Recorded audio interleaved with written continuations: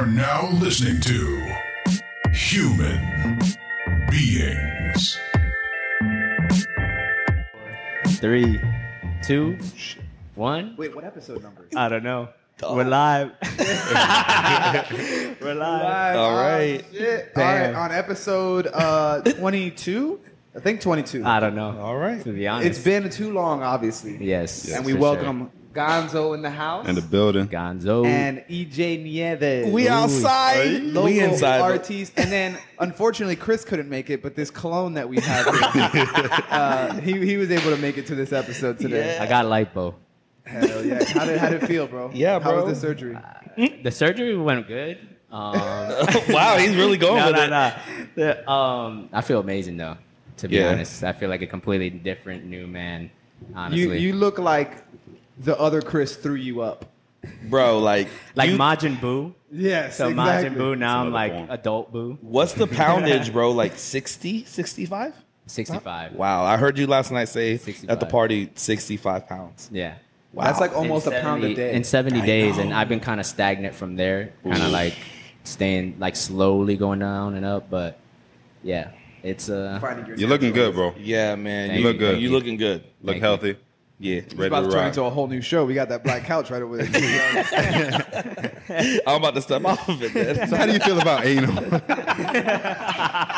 That's hilarious. Well, you're not going to get paid for this one. But this is actually going to be a first of many in the new barbershop. Shout out to the owners right here. Philby sir. Fades, Gonzo. Bro. Yeah. What's that? Can you tell us a little bit about so first of all, what's the name of the barbershop? Elevate Barbering, baby. We're here. That's Elevate it. Barbering. Yep. And you can see, I don't know if they got it in the camera, but that's our logo. That EJ actually did this mural, for those of you who don't know. Yes, Yeah, it's yeah. amazing. So we it's have this beautiful. huge, sick mural behind us that Thank you. he put at least a week of work into. Yeah. Yeah. Well, hold on. Since we're here, though, like, can you share why Elevate Barbering? Like, Yeah. why the Yeah. word? You want to take it? Oh, no, you can take it because you kind of no. If Philby came up with the name, I Okay. just approved. I'm gonna let him take it from there. Executive It's like, is producer. this Yeah. okay? Can I do this, Dad? Yeah. No, for me, Elevate is is more than just barbering, right? But obviously, we're barbers first, Yes. at least for the shop, for sure. So it's about elevating the barbering game in general, Yeah. elevating our own barbering skills, elevating the look of our clients when they come in here. We're trying to elevate everything. And then also just the vibe of the atmosphere when you come in and we're trying to chill, have a good talk. You know, the conversations we all like to have, Yeah. like what we're here for today. It's always about elevating ourselves and elevating the trajectory of our futures, our families, our lives, everything. So it's like an all-encompassing aspect. And it just sounds cool, right? Elevate. So I had to pick something also that would be like, oh, if you're talking about that barbershop, it's like a one-word thing. Like, oh, where you going? I'll elevate. You know what I mean? That you don't have to like say a long thing for. Yep. And I didn't want barbershop in the name because I didn't want it to be limited to just a barbershop. Like I Gotcha. wanted to be able to expand it beyond that. So barbering seemed like the best option. It's a brand Yeah, a brand. exactly. rather than a name. you know? Which is funny because two of the contractors we already had come in to do work, on their invoice it says Elevate Barbershop. Yeah. And I want to call them. People are gonna fuck it up. No. I need you to It's send me barbering. back that invoice and do it right. Yeah. Put some respect on my name. Put some respect on my name. Yeah. Plus, then when we go on to education, because we want to do education next, Yeah. it's going to be Elevate Barbering Academy, you know, and on, go man. along those lines. Everything we do now, obviously, is Elevate. And that's all we about, you know what I'm saying? Yeah, Elevating man. all the time, bro. So that's why. No, it's perfect. And Perfect then name. it went with the space theme. Yeah. Because that's in your physical body, it's the highest that we know of that we can elevate. Like Yeah. after you can elevate more, but you're gonna have to leave your body for that one. At least that's what I'm pretty sure. about. Astral projection. Yeah, exactly. Ooh, that's a whole other topic right Ooh. there. But I don't even know what that so is. that's why we went with. See, now we got. I like There it. we go. I Now we like gotta it. talk I like about it. But that's why we went with the space theme. So that's why when we brought you on to do that, which was great timing that you showed up at that back to school event. Yeah. I showed you the wall, and you were like, "Yeah, let's do it." And my idea was just having Galaxy. Is that Galaxy. how you had a conversation with him at the back to school event? Yeah. Well, I called him twice, and he ignored my call, never called me back. My bad. You saw my notifications. He saw my. I don't answer phones. We know your MO now. It was like 300 missed calls and like 160 text messages. My bad, man. No, I get it, because I'm there all the time. I could do that for the emails. Like Yeah. my emails are at 20,000. Yeah, But OD. the Spam. phone calls and the texts, I can't. But okay, in defense to myself, a lot of those are from group text messages. Okay. And that if can you get guys out of can tell me control. how to get out of a group text, I mean, You can leave it. see, okay, You can leave it or you can hide the alerts. See, well, we need to talk after the show then. So But it's it's funny, still I gonna can do show all that this other number. stuff, but I don't know how to leave a group chat. But yeah, man, no, can I just share real quick a little bit about the mural? And then also about the guys, man. So when they talked to me about the mural, one of the biggest things I wanted to just put out there, because I love to advocate for artists.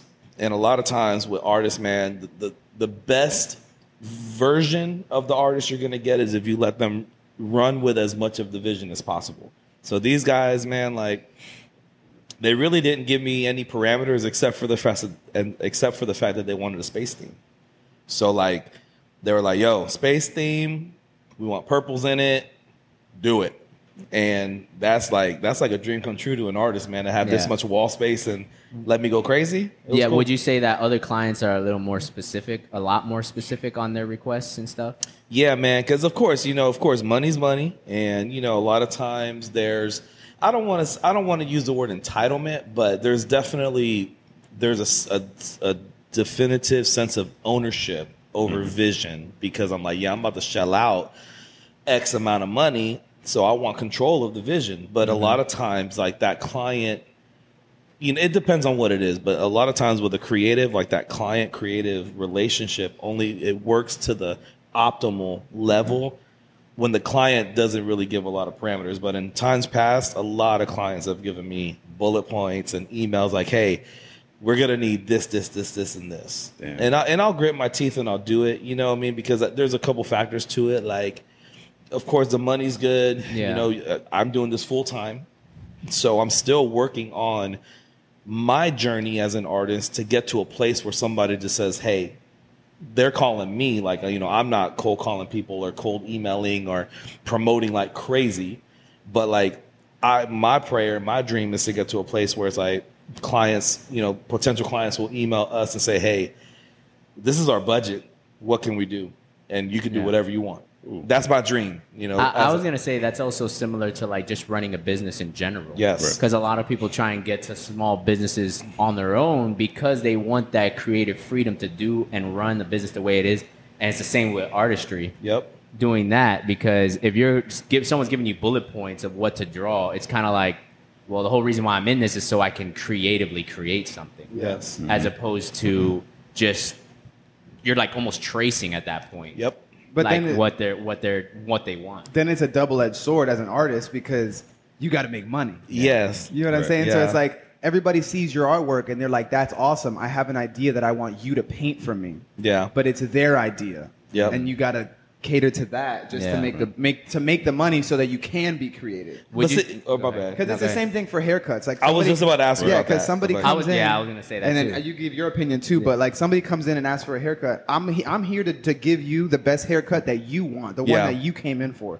You're paying me to get what you want. Yeah. But if you come in and just say, "Hey, bro, just do your thing. I just want to look good when I leave." Yeah. That's the equivalent of us giving you a whole wall and saying, "Do your thing," right? Yeah. Which, as a barber or an artist in that way, that's my favorite thing. It's like, cool, I get to do whatever I'm feeling right now, and you're gonna look fresh when you leave. Yeah. But not everybody. Some people have more specific parameters than others. You know what I mean? So, like, Gonzo, how many times is that a regular occurrence? Like, people coming in being like, "Yo, whatever you think," or how does that relationship work? There's some clients that do that, but I feel like in every haircut that you do, specific to the barber, you're going to put your own flair to it. Yeah. Somebody's going to ask for a mid-fade. Somebody's going to ask for a fade, whatever. You're going to do a fade that you think fits their head shape, fits their body, and fits them the best. That's why you're an artist. You know better than them, and they're a client. They're a consumer. You're going to know better. You're the expert. You know what I'm saying? Yeah. And you tell them that I know better than you. Yeah. No, I'm just kidding. And then they come out, they look at the mirror and they're like, oh shit. Yeah. Like, this is blowing my mind, because this is something that they couldn't even expect. Yeah. This is something that we couldn't even expect. You know what I'm saying? So, like, that's what sets the bar and why you're an artist and why we're artists. We do our thing, and then you ask for something and we deliver. Yeah. I'll have to show you guys a picture, because I actually just had that happen the other night. I had a client come in and they were excited. It was two cousins. They were homeboys and cousins. And they came in excited about the new shop. Mm-hmm. And one of them had really long hair, like probably my length or maybe longer. Yeah. And he came in. He was like, "Yo, I'm cutting it off. Just do whatever you want to do." Did I show you that? The picture you showed me. Yeah. Uh-huh. Whoa. That was just you just thought about doing it? Yeah. Wow. Oh, I thought he actually wanted that. No. He came in. He was like, "Yo, do whatever you want. Just cut it off." Are you serious? And I was like, "Let's go." You showed me that picture yesterday. It's amazing. Thank you. It left probably me one of my speechless. best haircuts. One of my best haircuts for sure. Did you post it on socials already? I was saving it for a good day, okay. and that was supposed to be yesterday, and I forgot. Well, today. Yesterday was a grand opening, by the way. know. Congratulations. Yeah. Man. Congrats, guys. We popped some bottles. We official. Pop some bottle, pop the champagne. That was the perfect champagne. It pop. really was. I know. Was it? And Yeah. the video that Jessica got. Did you see Jessica's No, video? I didn't. I only got one angle I'll send from you my the video sister-in-law. after. We'll have to put it up. Yeah, I want to Yeah. see that. Yeah. Oh, see, we're gonna get to the point where eventually we have somebody controlling the screen, and we're just Yeah. like, "Look, it's right there." Jeremy. Separate Yeah, here. way to Jeremy, go, where you Jeremy. at, bro? While here wanting to have kids and shit. Come on, man. Come on, Congrats. man. By the way, speaking of that, Responsibilities. Oh yeah. Yeah. congratulations yeah. to Gonzo, Yeah, man. thank you. How do you Had a feel? child. How does it feel? Tell Hey, us man, a little bit about that. Sleep is less, you Okay. know, more responsibility. Luckily, I have somebody at home taking care of them most of the time, you know, but Yeah. the nights are rough. And then we just go through the process, you know. First boy. It's crazy. First boy. That's Nico. awesome. Nico Javier, bro. That is a beautiful name. Thank you. Name Javier is my brother's name. Yeah. You know, Javier, he put my name as his son's middle name, so I had to return the favor. Wow. He's like, Yeah. "Damn it, That's I'm love. obligated." No, I'm not. Yeah. I was like, no, I got to, That's bro. love. I got to That's show love. my brother love, you know what I'm saying? That's love. And he really appreciates it too, so. Where did Nico come from? Nico, Yeah. honestly, Nico came from an app. So there's an app that you can get that it's kind of like Tinder, and it's For baby names? for baby names. Okay. You swipe left or you swipe right, Okay. and then you and your significant other they're attached to the page as well. So whatever you guys swipe right on or swipe left on and approve, Oh, that's fire. and you guys have a match. So we had a few matches, you know, and then we went from there. We wanted a short name because I don't like the long ass names. Then we gotta go get with a nickname. That's Nico was cool. perfect, you know. Yeah. And then we could go for some nicknames. We got already Neeks, you know. We got Yeah, Nico, yeah, you know. It's Nico. perfect. Coco. Coco, you know. Who knows? Coco. The sky's I the like limit. Neeks. Neeks. Neek Mill. Neek. What up, Neek Mill? I'm Yeah, gonna rapper name. start coming up with a million nicknames now. Nicknames. What? Neek Come on. names. Nicknames. Nico names. No, Nico you're names. making me want to have another baby just to use the app. I know. Yeah, That no, app's I'm like, I I'm- want a I'm baby gonna link now. you I to want to it. use that. I'm going to change my I name. know about all You that. could like pretend to adopt a kid, Oh. and then you and me do the app thing together. And then we swipe left. This is what the name would be if Philby and E.J had a kid. That'd be fire. That'd be We fire. might have to try that. Wait, But I who's last actually- name? Oh. Ooh, we'd have to talk about Paper, it. He's rock, scissors. obviously the woman. so- Rock, paper, scissors. Philby, yeah, Philby got the long I hair. got the hair. I'll take it. Yeah. At least it's the hair. And you rocking pink, so we good. So let me ask you guys, how about the? Do you feel like you guys this transition of opening a barbershop? Do you feel like it was like kind of a stressful thing or a struggle or Good question. any type That's of obstacle? good. I wanna hear that him you feel because- like That's good. was like, damn, this is a little overwhelming or anything like that. Especially you having a Yeah. kid. Oh, yeah. Yeah, the timing for me was a lot, and I was expecting it to be a lot. So yeah. obviously everybody else is stressing around me. I'm just trying to be as calm and collective as possible. Like, yo, we got this. You know, this is gonna happen regardless. We have to do this. That's the way to do it. And whatever comes in our way, we deal with it in that time, and then we move on and we move forward. We can't just stop it because something came in our way. Then nothing is gonna get done. You know what I'm saying? So I think it was stressful, but I believed in the vision and we got it done. Scale of 1 to 10. How stressful? Yeah. Oh, a good 7 to 8. Yeah. Ooh, that's up there. But not. I feel you. I mean, feel but even I don't still, stress like that though. But Like it's not outwardly stressed. Exactly. Like I never felt like he was stressed. I don't Yeah. know if you felt like I was. I was stressed over one thing, and that was the power. That Yeah. was the Okay. only thing that like got me to like a frustrated point. But what about Getting in the even working building. with contractors? yeah. yo, hell yeah, Like, that's annoying too. But that- you kind of expect it though. you got to deal with people that run their business kind of shitty sometimes, Yeah. you know, and then you just deal with that. And it depends on their price. It depends on how they operate business, and we know how people are sometimes, and it's crazy. That even goes aligned with like what we were talking about earlier with the creativity part. When you hire someone, those are the type of people you don't want to give creativity to. Yeah, exactly. Those type of contractors because they need specific directions, or they're just going to half-ass it. Right.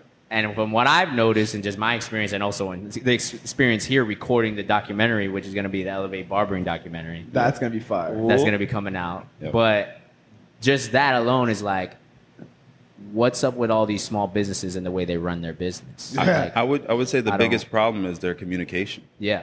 Their communication, lack of communication that they have within each other, and everybody doesn't have the same level of knowledge. Exactly. And everybody's giving you one piece of thing that you need at one time, and it's like, no, tell me what I need to know at one time, and then everybody tell me that too. Yeah. Everybody's got to be consistent. For me, this is an interesting conversation that it's one of those like you always want to have it, like you've wanted to have it, but you never know even how to introduce this conversation. But for me, when I think about like a lot of small businesses, and it's gonna sound mad disrespectful, but it's almost like HOAs in residential areas, like. Which residential areas that don't have HOAs. A lot of people hate HOAs, right? But when you see neighborhoods that don't have HOAs, everybody's doing whatever they want. They got trash in their front yard. They haven't cut their grass in 3 months. They got all broken down vehicles in the front. It's wild. It's like a Wild Wild West. Yeah. And there are times that I feel like with small businesses, especially, like there definitely should be, because I'd still consider I'm not big box yet. You know what I'm saying? I want to be with my galleries and with my art and all that kind of stuff. But with small business, I think a lot of times there needs to be some kind of almost like let us teach you, let us help you for the first couple of years. Because what do they say? Like the first 5 years of every business, you go negative profits. You either gonna make it, you're gonna make it or break it. Yeah. You know what I'm saying? So in the first 5 years, I feel like there definitely should be some kind of, monitoring system, HOA, if you will, that helps people make sure that they're doing the best that they can. Mm-hmm. Structure. But I wouldn't use the term HOA, but yes. Yeah, no, and I wouldn't use the word HOA either, but that's the closest thing that I could think of, because when you look at it, on like paper, a guiding system. Yeah. I just look at residential areas and I'm like, you could tell sometimes when there's not one, even though I don't like them. Yeah. Oh, you don't like them either? HOAs? I hate HOAs. Oh yeah, no, I don't like HOAs because of course you got to pay. But you understand the concept. But the concept and it keeps everything for me, nice and I think organized. one of the worst parts for the HOA thing is the type of people that are attracted to HOA community. I feel you. Then that creates like a negative vibe for me. Okay. You know what I mean? And it's also super cookie cutter, like everyone, like there's no personal expression because with more freedom there's more risk, and it depends on the way the mindset of the people that are living there, and that comes with the foundation of how they were educated and how they grew up. Same thing with the business. That's the real problem. That's a whole nother thing. Topic there, but that's really why you'll go somewhere and those few loose cannons that mess it up and makes people think we need a HOA because of this one person. But what about the 100 people that were doing it good? True. Mm-hmm. So I'm not gonna punish those 100 people because of this one loose cannon. We'll deal with him whatever you got to deal with him. Yeah. In a different way, in a community way or whatever. Yeah. And just be like, hey, just man, can you just do it? No, but that's the issue with the small businesses, right? Which we've definitely had to deal with. I'm going to bring up a specific example. Yep. But the issue is just like with barbers, right? Because we've obviously had this conversation with bringing in barbers to the shop. Yeah. Where barbers usually want to be barbers, and this relates also to small businesses, so that they can do their own thing the way they want to. True. Right? But the way they want to do it is usually not aligned with a professional business environment. Exactly. Right? Or safety. Or safety. Basic safety, yeah. Yeah, like as a whole package deal, right? Mm-hmm. So the same thing happens with small businesses. It's like, oh, I'm doing my own business because I want to do it how I want. And it's like, yeah, but your way is shitty. Yeah. You know what I'm saying? Like, for example, the guy who did the window graphics on our thing, right? He came in at the lowest price. For obvious reasons. Now I know that because we worked with him. Yep. Right? Before you hire them, you don't know that. You just go by, you hear the price and you're like, all right, shit, you're half the price of everybody else. Which first red flag goes up always, right? Okay, well, they're half the price, cheaper, you get what you pay for usually. Yeah. Not always though. And if we're on a budget, we're trying to get that low dollar. You know what I'm saying? Yeah. So we went with the guy who did the lowest price. Mm-hmm. We sat down with him. We went through the whole design. Everything was all Gucci. We had no red flags. But did you? No, it was perfect. No red flags. First meeting before he got payment was perfect. Yeah. Then we paid him at the end of that meeting. We gave him all the measurements for the windows. There was 1, 2, 3, 4 windows. Everything was good. He tells us 2 days later it'll be done. We're like, damn, all right. We're moving right now. Mm-hmm. He shows up 2 days later with all the graphics, wrong measurements. He flip-flopped the measurements.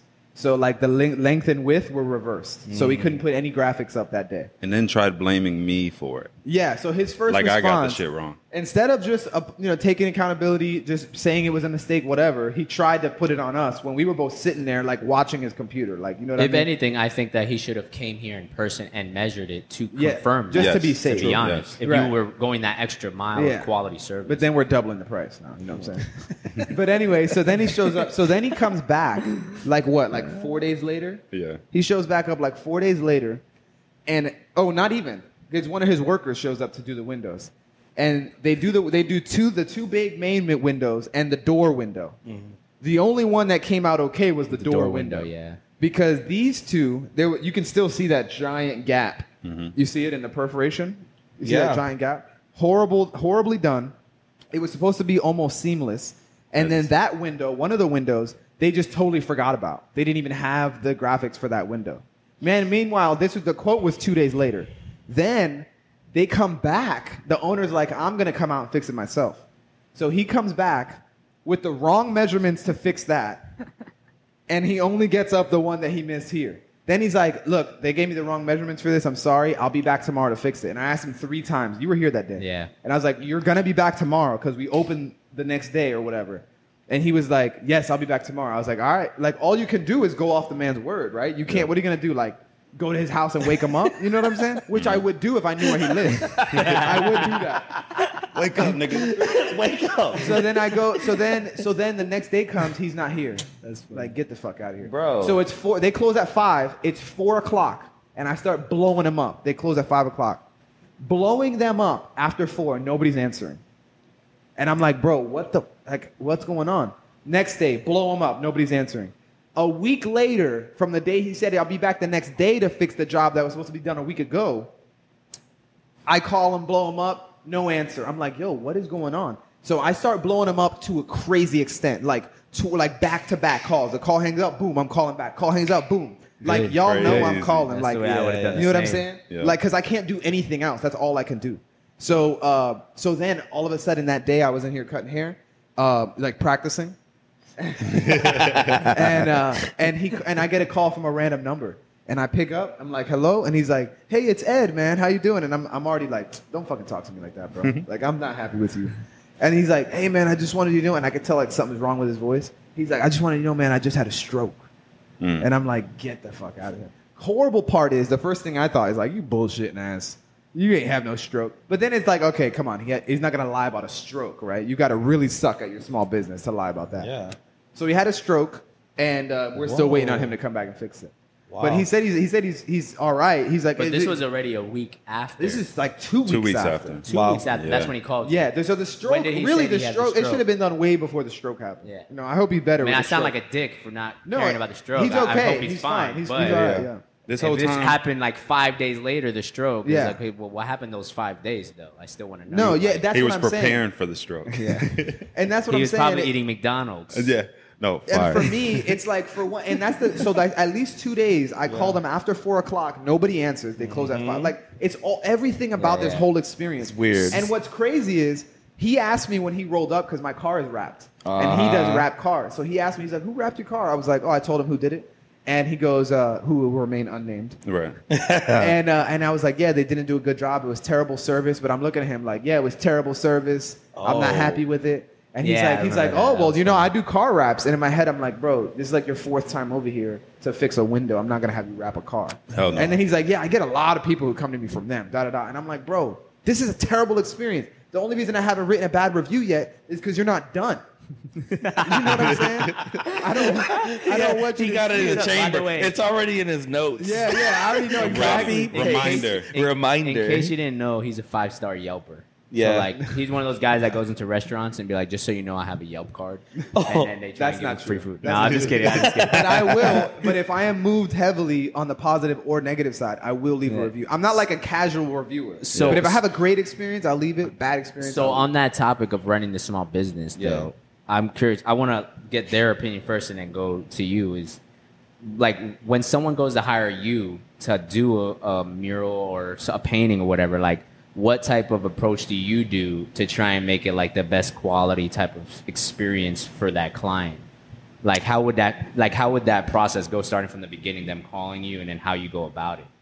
Yeah, I think for me, the biggest thing, I think for me is communication, because it's like, well, there's a steady amount of communication that happens before, whether the client gives creative freedom, wants to see a sketch or two.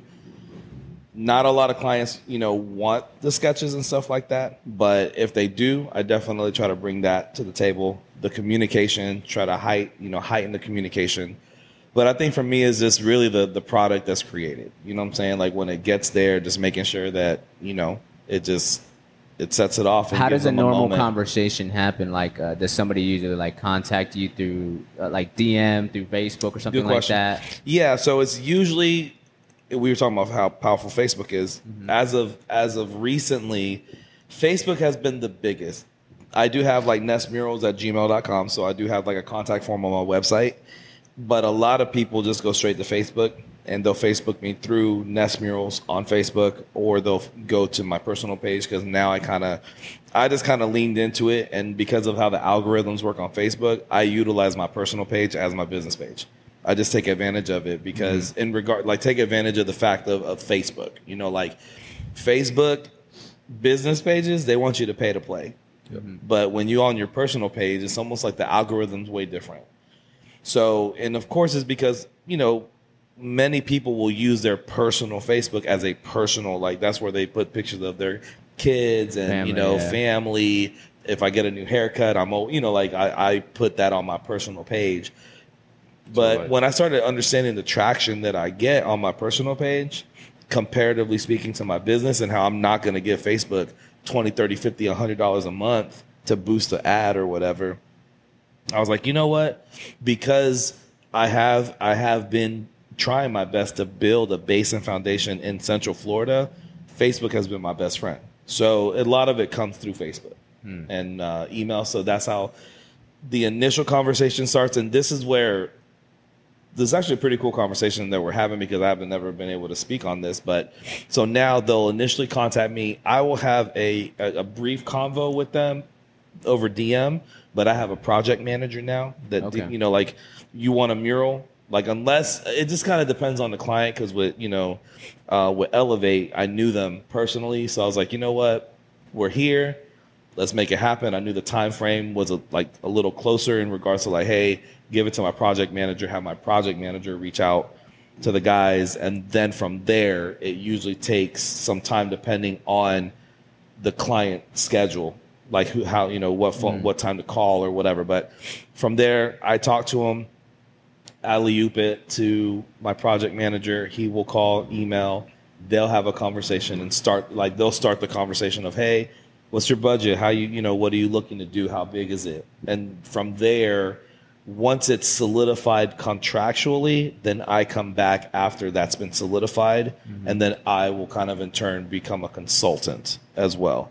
So that's part of the process where I come in, we're consulting. Hey, you want an astronaut? They gave me creative freedom, so that conversation is way different with creative freedom. If there's not creative freedom, then there's definitely a lot of conversations and a lot of sketches and a lot of designs and a lot of color choices and color palettes that are looked at. And changes. That's why, just by the way, this is a random fact, that's why I left. I went to school, I went to UCF for graphic design. That's why I'm not a graphic designer anymore. It was a nightmare for me. Like, that's why I love, like, Philby's doing the website for Elevate. Like, that's why I love seeing him do it. It's his business. He's doing it. Mm-hmm. His rules, his world, however he wants it. But, like, being a client of somebody that wants a website, being a client of somebody that wants, like, corporate branding, in my experience, it was a total nightmare. Yeah. Because there's so much back and forth in that world. Yeah. I thought about jumping into that because I enjoy doing it for my businesses. Yeah. Because I'm trying to do 4, and I'm doing a logo, a website, all these design stuff for every single business, and I enjoy it. Like, it's fun, but it's because I'm creating something off that free creativity that I get to choose what to do. Yeah. But that limitation from clientele, it will be like, I don't like enjoying this anymore. I tried it for a year, and I got a degree. Like, that's what I went to college for, which was insane. I went to college for this. I did it for 1 year and I was done. And so from there, my journey was like, I did a lot of retail and ultimately, now I'm a full-time artist. But what was actually you're going to say something? I was like, whenever somebody pays for something, they expect something. Oh, yeah. Whenever their money is tied to something, they want what they want. Yeah. That's why I was going to ask you, on a scale of 1 to 10, how much creative freedom do you think we actually gave you for this? More Galaxy. Because I felt like anytime we said anything to you, as an artist myself, I don't want to, even if I have a thought, it's like I don't want to say it because it's like it's his piece. You feel me? That's a really good question. I mean, it's almost like it's one of those questions that you don't want to answer. You definitely don't. I know. Man. Okay, I give it an 8.5. Yeah, like 8.5 because it's like it was high. I mean, there were only, I think it was the Galaxy and a conversation with the striping. Right. But if you think about it, it wasn't that you guys told me no stripes. If you guys would have told me no stripes, I would have been like, dang, like that was like that. That's a big thing, guys. Yeah. I'll be back next week. You'll be like the scene guy. He's like, where'd you go? But so this is kind of a cool conversation that we're having. I'm getting comfortable, as you can see. I'm getting real comfortable now. So I say 8.5 because there were times where it'd be like, hey, how would you feel about this? And that's one thing that I appreciate about these guys. The way they approached it was way different than how other people would, because they would just be like, more Galaxy. Like they literally would just be like, oh, cool, but more Galaxy. Or cool, more teal. Yeah. But they were like, hey, like, how do you feel about more Galaxy?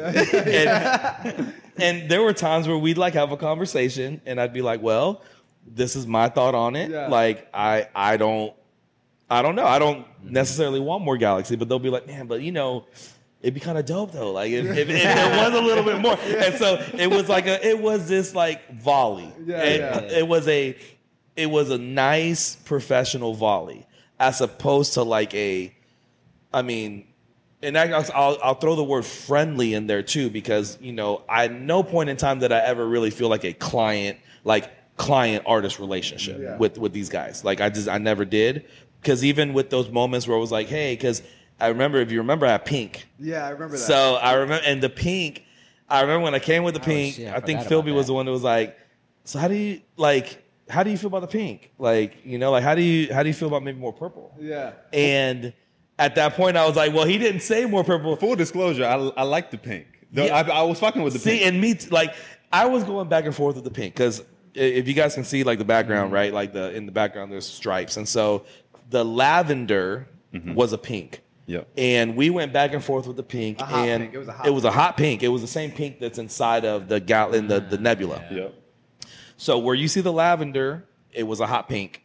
And I remember, so was it that you wanted it and you didn't? I mean, since we're here. No. Yeah. Did you want a pink and you didn't? I think for me, it was just, he just loves purple and the Elevate. I feel like he was trying to get it more branded to the. And I like the pink actually too. The thing is, I did notice that it pulled your eye. Yes. It pulled your eye away from the pit. And I remember we had a conversation about that, about the pulling. And the moment was just crazy. So sometimes as an artist, I don't want to say my pride got hurt. It wasn't about pride, but it was almost like, in my mind, I was like, no, I bet. Like, I know what I'm doing. Yeah. The pink's in there. It's popping. But I was like, what was funny, though, I was like, you know what? That night, I was like, I think they want less pink. I had this moment like in bed, like, I think they want less pink. So what I'm going to do is I'm going to put pink in the nebula. And then I'm going to take out the pink stripe and I will do lavender. The moment I hit that lavender stripe, like, I'm getting goosebumps, bro. Like, the moment I hit the lavender stripe, it all made sense. Yeah. Because then the astronaut came to life. Yes. Because the pink, like you were saying, the pink made you almost be like, dang, that's a pink stripe. Yeah. As opposed to being like, bruh, the astronaut. Because the astronaut's the main event. The astronaut's the lead character. Yeah. Everything else is just it's just like a side quest or the side character. You know what I'm saying? Like, it's not supposed to be taking your attention that much. So that's a cool conversation to have. But I'd say 8.5 because of those convos. Because if they would have just never said anything, it would have been a 10. Because it's like, well, I chose pink, and I would have walked away. Full disclosure, I would have walked away being like, dang, that pink kind of does pull your eye away from the astronaut. It's funny too, but we done here, so I gotta go. It's funny because and that's another thing that was on my mind too. Anytime we talked about something or thought about it, it was like, once it's done. Yeah, it's done. It's done. Like, we need to talk about this now. But then anytime we talked about it, we would be talking about any particular thing, and in my head, but the artist part of me was like, I don't want to say anything. And then anytime we did say something, it was like, like you said, it was like, so I just want to get your thoughts on this. Yeah, that's exactly how I approached it. And then he would say it, and then I'd be like, what do you think? I'm just thinking. It's just an idea. Just throwing it out how there. do you feel about what do you think about this? And then he'd be like, yeah. and then I'd be like, Yo, because that's me. Whenever you're in your bag, it's hard to stop. Yes. It's hard to stop an artist whenever they're like their eye is catching them. Like, yo, if there was one night you was going, and I was like, bro, I'm just letting him go, you know. And I gotta step away and then let him do his thing because I'm not seeing it how you're seeing it because you're seeing it a whole different kind of way. And I'm like, yo, just let him do his thing. He's in his bag right now. He's got a look in his eye that I'm not stopping. And then he would hit me up like, yo, I'm gonna tell him this. And then I'm over there like, don't piss him off, bro. Don't piss him off. I don't want him to paint that pissed off. Like, don't piss him off. It's like the energy behind everything is I was gonna say, I'm like imagining a teeter-totter between the client and the artist. Yes, and it's absolutely. like it goes back and forth. Where at least, luckily, he's an artist, and they were more understanding and trying to like not control you with it, but also kind of seeing their perspective. But even as an artist, it's good to get the client's perspective because sometimes you might not see things as the artist as you're going, because really both of you don't know the end product, because even though you have a vision for it, the art is created during the process, and you're kind of adjusting and involving it as you're doing it. Because even the same thing with film, it's like there's the storyboard, then there's the recording of it. First off, there's a script, then there's the idea, then the storyboard, then the recording of it creates a whole nother movie. Then the other movie is the editing, and then there's the final editing. So there's actually like 4 movies while you're doing it because it evolves into something else. And it's the same thing with like this scenario where I could, because you changed. I mean, obviously, I was here too in this no AC for no fucking for like 3 weeks. But it was hot. It was wild. The conditions were wild. Just being real, and they didn't have any control over that. But the conditions were one of the craziest conditions I've painted. But real quick, I know because I want to make sure I say this. It was a fucking war zone. It was crazy. We all had our shirts off. Like, I changed my shorts at least twice a day. Yeah, no, this guy would just like change his shorts. I'd be like, bro, like I'm here. He's like, my bad. Luckily, I have some pictures of Philby not changing his shorts. Like, but I need to be. My bad. I'm excited, and I want to make sure that I say this because, so the birth of shock style started here. Ooh, and I gotta talk about this because the teeter totter that you're talking about, and I hope that that's not. I'm just being real and honest because if it was a 10, so that's why I said like 8.5, right? Yeah. But the beauty of it is that because of the question, not questioning, I never felt questioning, but like because of the conversations and how I was approached about that in regards to the direction of the piece. When I remember, I'm trying to remember the day that I decided to try it, to just try these sharp lines. And I was kind of scared because when I first attacked the wall, I call it attacking. When I first attacked the wall, it was very loose. It was very, curvy, rounded, just like regular, like how fabric would normally be on a spacesuit. And I was like, I think I'm going to go this direction. And I started doing it, and I didn't really get any pushback from it. You know what I'm saying? It wasn't like, how do you feel? Are you going to do the whole thing like that? Like, it wasn't anything like that. And it was almost like this moment when I started doing the crazy edges, it felt like I had arrived at a place that I've been praying for a long time. And when I finished this astronaut, I was like, this is it. Like, I actually recently did a mural at my high school, at my alma mater. I saw it. I based it off of, thank you so much. I based it off of this, for the astronaut. So the cool thing about Elevate and this year, so God gave me a word this year, was elevate. Ooh. So Elevate's my word for the year. It's divine. Like, this is a divine appointment. Me being here, doing the mural. You know, I met Philby at Life Design. Shout out Jay and Johnny at Life Design. I met Philby there, and that's where our connection started. And I remember from the jump, it was like your first day, and you know, usually when you go around the room and people are like, hey, you know, is there anything you would change or anything that you would do differently with like anything? So we were talking about the Discord. And I remember he has shared like, yeah, man, I think the Discord should be a little bit more like broken into sections and there should be different rooms in the Discord. And I just remember sitting there being like, I don't know this dude. And like, people don't usually answer that kind of a question. Yeah. But this dude's like straightforward. Mm-hmm. And from that moment, it was like the shining light on him, and I'm like, "Oh, stop, man!" I had a lot of respect. To figure out if you were. I didn't know where was that going. He was trying to like, is that a girl? What's going on? This guy girl got it going on. Sir, ma'am. So I was like, man, this dude's dope, and I mean, from there, I think we swapped numbers or something, and then we just started talking, and then he started talking to me about how, you know, him and his boy Gonzo were gonna open a barbershop, and of course, you hear that. I've heard that a long time, man. You know, for me, I'm not a barber, but I absolutely love barber culture. Yeah. Like, I love barber shops. I love what it is, what it means, the camaraderie, what happens in it, and especially if you're in a city for a long time and, you know, barbers get to watch kids grow up. It's just a beautiful, barbering is just a beautiful, you guys, just to give you your flowers, like, you guys are in a position where you can just bring life. It's very life-giving. Sure. You know, you're cutting up a girl or a guy, you know what I'm saying? And you're cutting them up. And how somebody feels when they step off of a chair, it's like, yeah, you paid for that, but that's a priceless feeling. Yeah. Like, when you look at yourself in the mirror and you're like, bruh, like, I love this haircut. Or like, you go on a date or something and your date or your girl's like, bruh, like, that's a nice cut. Or your mom is like, oh, wow, you know, so handsome, you know, or whatever, you know, or you're getting a haircut for an event. Like, to me, barbering it's like an apex of like self-love. Yeah, like, it's just like this confidence, like confidence booster. Yeah. I can literally be wearing a paper bag, right?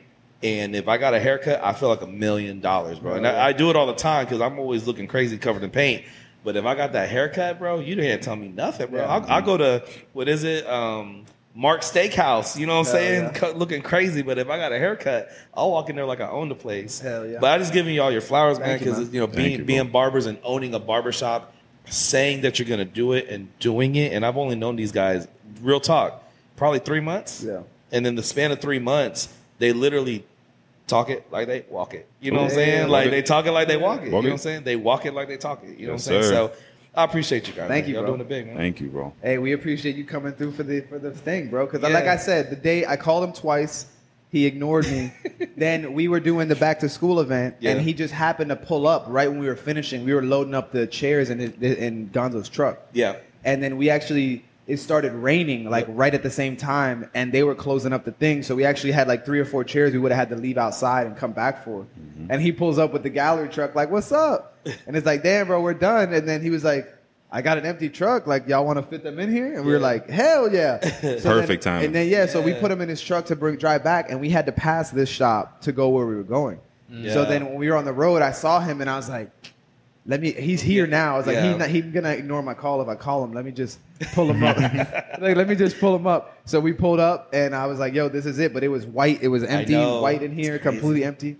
And he was like, I was like, that's the wall, bro. And then when you said that, I was like, oh, this is going to be fire. Because I knew we needed the piece. Like, that was part of my vision from the beginning. Like, we need a whole art wall, like this whole mural vibe. Especially because then when you take pictures of the haircuts and everything, it's always back there. And then it's like the staple of the shop. Like, when you think of, for me, if I have a client who goes to another barbershop, they usually don't remember the name of the shop, usually. Yeah. So I'll ask them, like, what did it look like in there? Because if you say something, I'll know which barbershop you're talking about. You can just remember that. So now we have it like when everyone comes in here, if somebody asks them, yo, what shop you go to? It's like, oh, the one with the big ass astronaut or like that big space painting. And it's like, that's what we want you to remember, take away from. Would you say there was anything that was a struggle while doing the mural? Like some type of obstacle that you might have like had in the process? Nah, I mean, for me, and this is just being transparent, sometimes with creative freedom, though, like I might not necessarily show it, but in the midst of creative freedom, even if I have a design, because naturally, like I switch up, just like Shock Style was born, I wasn't going to do those sharp edges. So what do you call it? Shock Style. So it's like so sharp and blocky. So shock. Ooh. So Shock Style. So I just put those two words together. I like it. So, you see a chunky line, sharp at some edges. And it kind of looks like if you get shocked. Yeah. Like those kind of jolts. That's true. Yeah. But I would say, really it would be me versus me. Because I would come in and be like, I don't know. I'm not feeling it. Or like in the beginning when I started the Nebula, I wasn't feeling it because I was like, well, I don't know if I'm just going to kind of just spray it and kind of just do like little overspray. But then I have pieces of styrofoam that I was like, man, if I break up the styrofoam on the edges, it can look like clouds. And that's how nebulas look like. But that wasn't, it literally was, because they had the Huskies in here. Not the dogs, but the drawers. The toolboxes. The toolboxes. So they had the Husky toolboxes in here and all the, the innards of the box was there with the styrofoam. And I'm like, what if I just kind of play around with the styrofoam? So it's almost like this game that I play, but it is frustrating at times because you're just trying to kind of figure out as you go.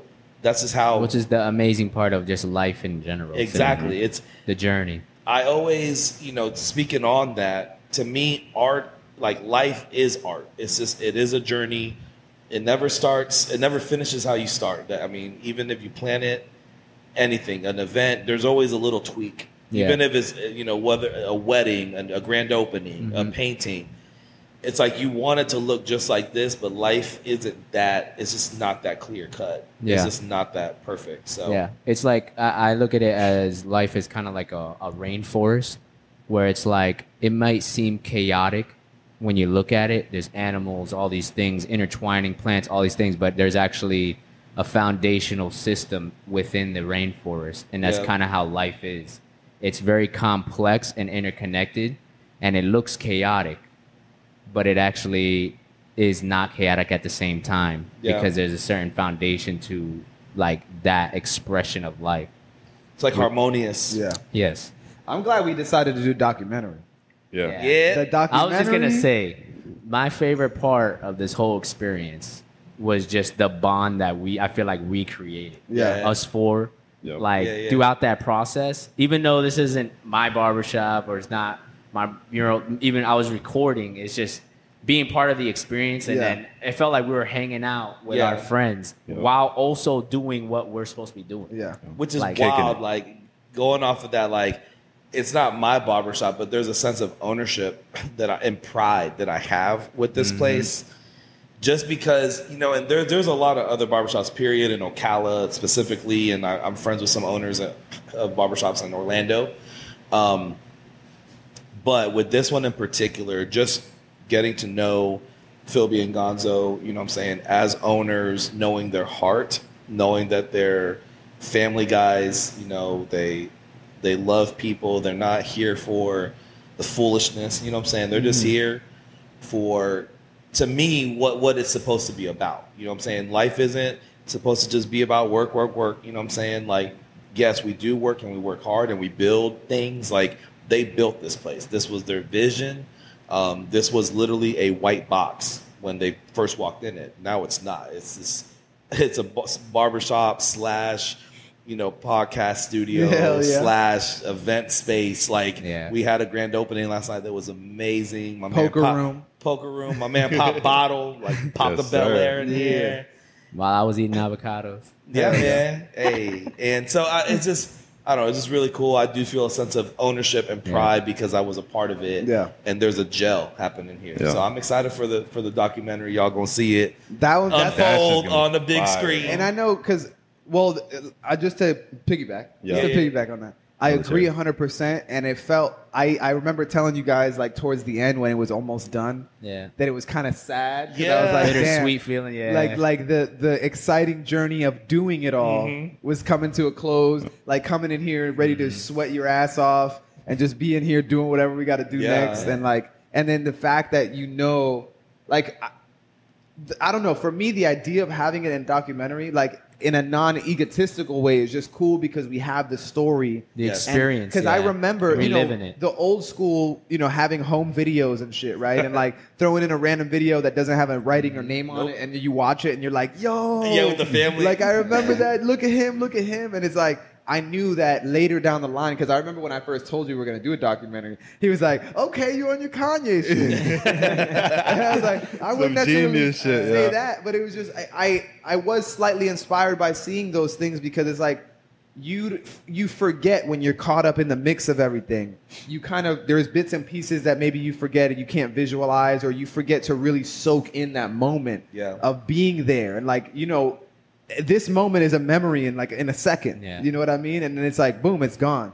So to have somebody, and not only, you're doing something, we're doing other things. So to have somebody whose sole purpose is to be there and just catch different parts of that experience. And I know you didn't even expect anybody to be in here when you took the job for the mural. No, not at all. So, I didn't know. And so you had hit me up and you were like, you hit me up and you were like, hey, just let you know. This was after the fact, and I wanted to say one more thing before I wrap up that part, and just giving them their flowers. Like, a lot of people, a lot of clients will teeter-totter, go back and forth with price and this and this and this. These guys are about their business, man. I gave them a price. They paid. It was you just knew they were just on a whole different level. Ready to go. So they were ready to go. But just want to make sure I said that. We had that bag ready. They had that bag. They had that bag ready. They weren't playing games. But no, like the documentary is gonna be dope. And then he told me after the fact, hey, I got my boy Chris is gonna be there. And I remember, I don't know if you remember, I was like, hey man, do you I didn't even know how to ask him. I was like, did you think he might like maybe take a picture or two of me? I remember, I felt so like I didn't want to impose, and I was like, because I didn't know you at all. Yeah. And I was like, hey, do you think maybe like he could just take a couple little snippets of video or pictures of me, bro? Little did I know that it would just be a journey. Yeah. Like it wasn't like it wasn't like I was like, hey, bro, do you mind like taking a picture? No, it was almost just like my man's would like set up a situation, full production, and the camera was just always rolling. It wasn't like, hey, Chris, can you take a picture? No. It was like he was just taking pictures and taking video, and he was in and out, and I keep remembering. I don't know. Maybe you'll edit this out, but this is the moment with the leasing sign. Shit. I remember that. That was hilarious. Came later. And we were like, oh, you want the sign back? Yeah, we have it right here. We have it right here.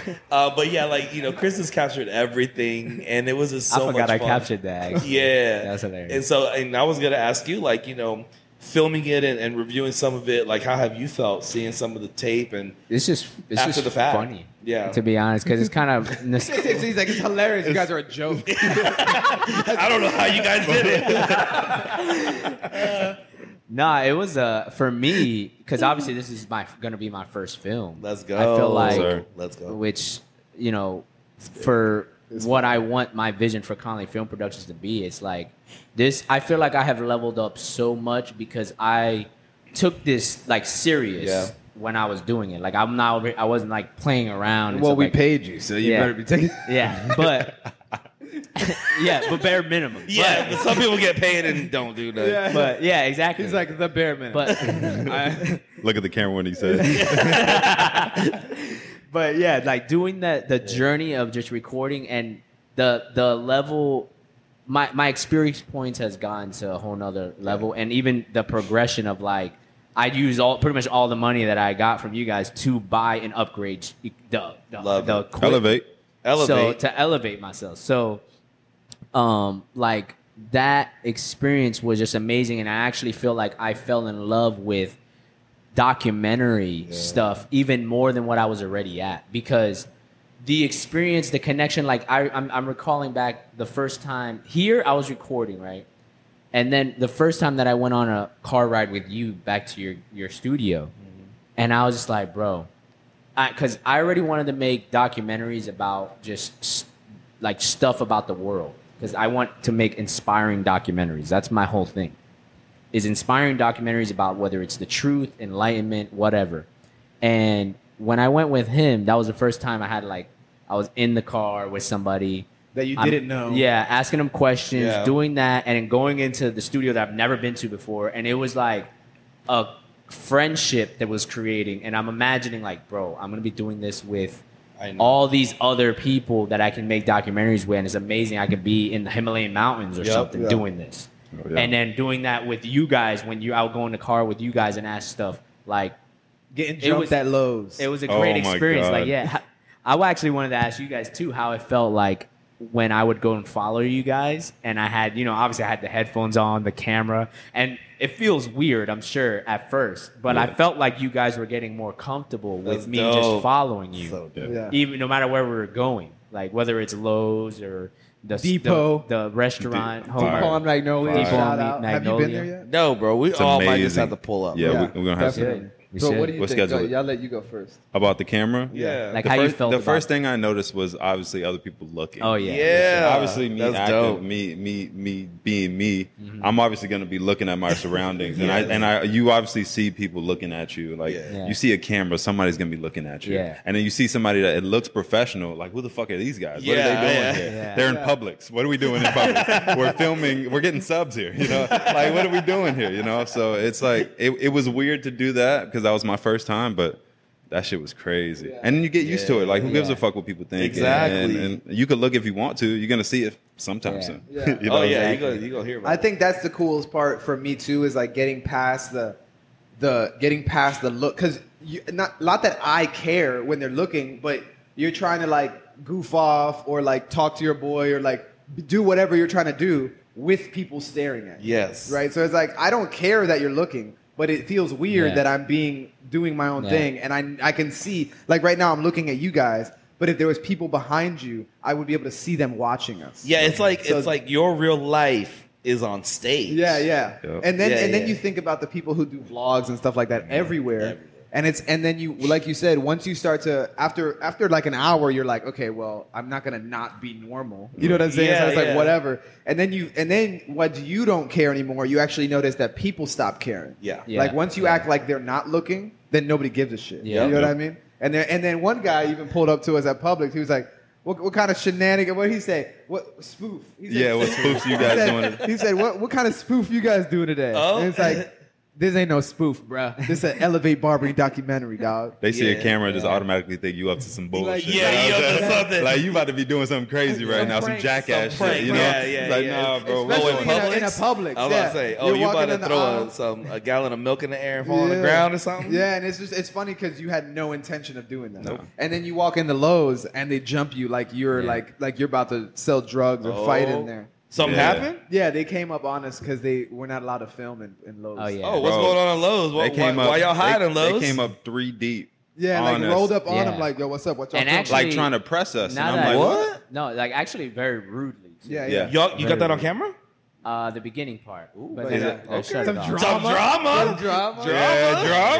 Yeah, and then Philby went off, and I should have recorded that. Oh, dang. I did go because they pissed me off. Well, yeah. Because it was after the initial started interaction. Following us. Yeah, because so 3 dudes came up on us, including I guess the store manager, and assistant store manager. Yeah. Then after it was like, all right, cool, we won't record whatever. We keep walking, we're shopping, doing our own thing, and we walk on the other side. We're on the other side of Lowe's at this point. And we had turned around, and when we turned around to move, I noticed that the assistant manager who had came up on us was right behind us. And when we turned around and kind of like shifted in another direction, he kind of like froze. He kind of looked at me like, oh shit, he caught me. Yeah. And then he was kind of going back and forth, and then we kept walking, and he followed us. And I was like, yo, can we help you?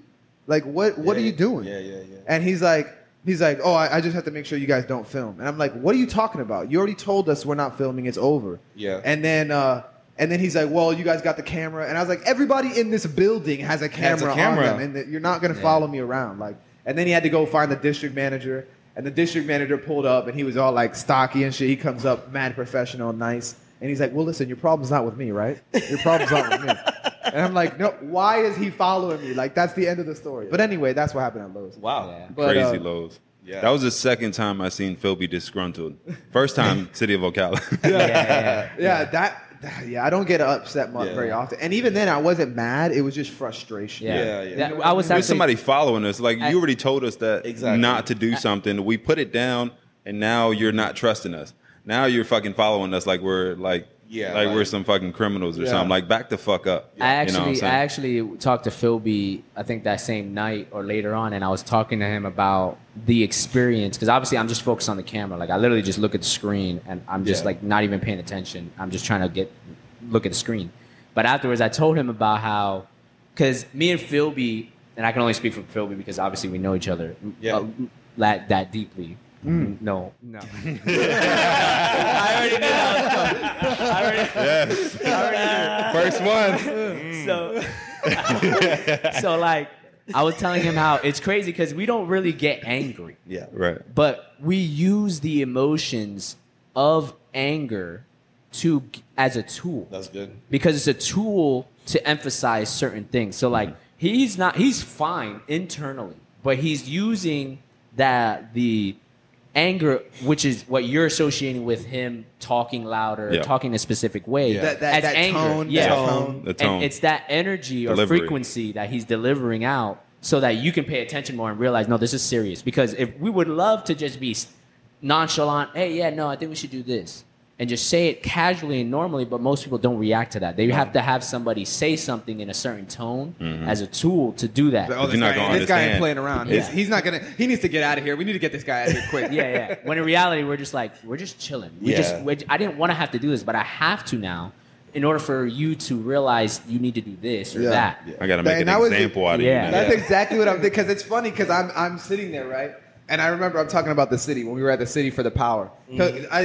I don't think you know what we're talking about. No, he doesn't know. We had to go. So we had the inspection done, or we got the work done in here, the plumbing, electrical, whatever. Yeah. And we had to go to what was it? Oh, to get the power turned on, because the guy did the inspection that morning, and then he pulled up and was like, "All right, the inspection's good." So I was like, "Okay, so we can go to the city and get what we need, like the power turned on. We're good to go." So we go up to the window, and all of a sudden, the lady's like, "Oh, well, you still need to have." Meanwhile, this is like the day before. Day before we're supposed to open. The day before we're supposed to open, yeah. And she's like, and we did everything they told us the entire time, right? And she's like, actually, it looks like you guys need to have this inspection done, and we need to have this, and this. And we're like, what? Like, what? This came out of left field. You never told us anything about this. And they're like, yeah, we can't do anything about the power. And I'm over here like, yo, I got mad haircuts to do, like. I got appointments booked up, and I had just taken a week off because I went on the scuba trip. So I had to catch up, right? And I'm like, yo, I have nowhere to cut hair. Like, I have to be in there.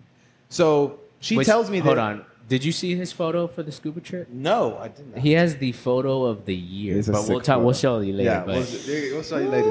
It's fine. But anyway, so I was like, yo, I have to cut hair. And all of a sudden, I could feel, and I know they're right behind me, right? And as soon as she says that, my heart dropped because in my head, I was like, I knew something was going to come up. So I'm sitting there on the other side of this glass, and the first thing I'm thinking of is like, I have to flip out. Like, I have to flip out. But what am I going to do? Because there's a certain limit of flipping out, right? Like, you can't get too wild or too belligerent with the words and get nasty, because you still have to get them to do something for you. You know what I mean? But you have to show enough urgency. So it was literally when I put my head down, I remember the moment. I'm in the mirror. She tells me they can't turn on the power. And I put my head down like this. And I'm literally analyzing how to react. Like, I remember this. Meanwhile, he's also thinking, he's like, well, Chris is recording right now, too. And I wasn't even paying that much attention to that, because I actually was like, yo, they're not turning on the power. Like, I was like, I have to do something. Like, I can't just walk away from this counter and be like, yeah, we have no power, cancel all my appointments. But I'm like, but I can't get too crazy. You know what I mean? Yeah. So I instantly was just like, I went to like kind of like a heartbreak mode. Yeah. Like, it was like heartbreak, like, what? Like, you let me down? Like, I'm depending on this. You know what I'm saying? And then she wasn't letting up. So then I had to get a little angry. You know what I mean? I was like, okay, the heartbreak ain't working too well right now. She don't really give a shit about the soft boy shit. Yeah. Like she likes that aggressive shit. so she responds better. So then I was like, all right, let's pump up the volume. Let's get a little frustrated. And so this is like what's happening in my mind. And I'm like, all right, what do you? I was like, no, we did everything you told us. And that's another thing too. Because I kept emphasizing how everybody in there gave us all the instructions. Yes. Like we did, and then I went to like, we did everything you asked for. We did everything you asked for. What more do you want from me? Else do you want? Like you're a general at war. Yeah, bro. I like Braveheart. I was on my knees in a symbolic way. I was on my elbows on the counter like this. Like, what do you mean? Like, and then it's funny because I'm trying to imagine what their faces look like behind me. Because I know they're probably... And why everyone's acting so casual about just giving us power. We have the money to pay for it. We've done everything you guys have asked us. We just need the electric power turned on. Because I know they're probably like... Man, and then I'm wondering what he's thinking because I didn't want to break the moment. I couldn't like turn around and talk to him because I was like, no, I got to keep this energy intensity. Right here. Yeah. And then I had to keep going, and I noticed she was breaking down a little bit. Oh. And I was like, okay, like getting a little like and then her lady came out who I guess was her supervisor, and I was like, all right, we're getting somewhere. I was like, I need to talk because she was basically saying like my word is bond, like that's it, it's over. There's nothing like. I was like, y'all need to put me with somebody because some shit's going down in here. Like what? And then finally the lady came out and she basically says the exact same thing that she said. I'm like, why'd you even come out here? Yeah. Like what was the point of that? And then she finally got to go across the hall to talk to I guess her big boss. Yeah. And we're sitting there in the office. And she's like, okay, look, we're gonna see if we can do this. Okay, we're gonna see. I don't know. But I'm going to ask him if you could just have a seat, if you could just calm down. Okay, if you can calm down and have a seat. And I'm like... Which I felt like he wasn't even crazy. Yeah. Like I felt like he was just like a normal upsetting. Like, you guys don't have people like this all the time. Yeah, yeah. You guys literally are horrible. Yeah, I wasn't going wild, but it was my tone. And the volume. It was up. And it was a pretty big echo in there, too. There was just us in the there. Only ones, yeah. Everybody can hear us. Yeah, everybody can hear it for sure. But at this point, I'm like, yo, we got to get this done. Yeah. So anyway, they tell us to sit down, and we're sitting down. And then we're like kind of keeping the game face on because they can still see us. You know what I mean? Yeah. So I'm like, yo, I hope they don't come at us with some bullshit like, yeah, we can't do nothing about this. What this guy doing over here, dog? We got a special guest in the building. Special guest Worm, What's up, man? Come on in, bro. I thought I locked that door. Come in, bro.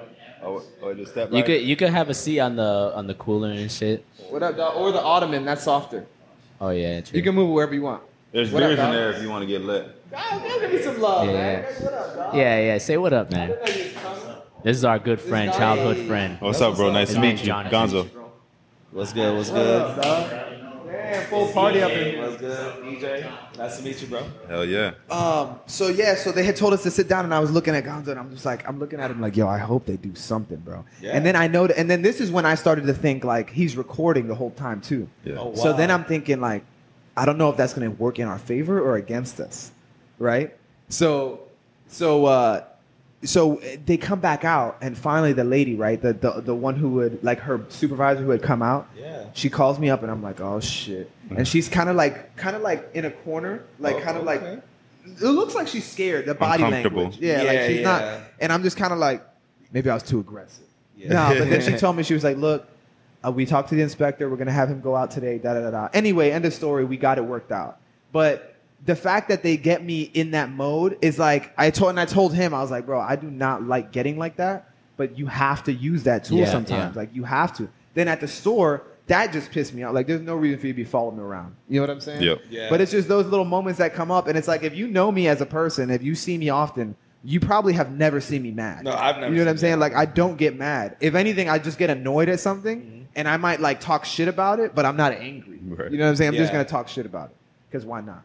But anyway, that was a story about what happened at the city. Man. And I'm glad he got it on film because I was wondering, like, damn, maybe they knew, like, oh my God, they're gonna put this up somewhere. They're recording. Let's help them out. It might have had played a factor in True. To be honest. Drama. We should start storming out of there. Fuck this place.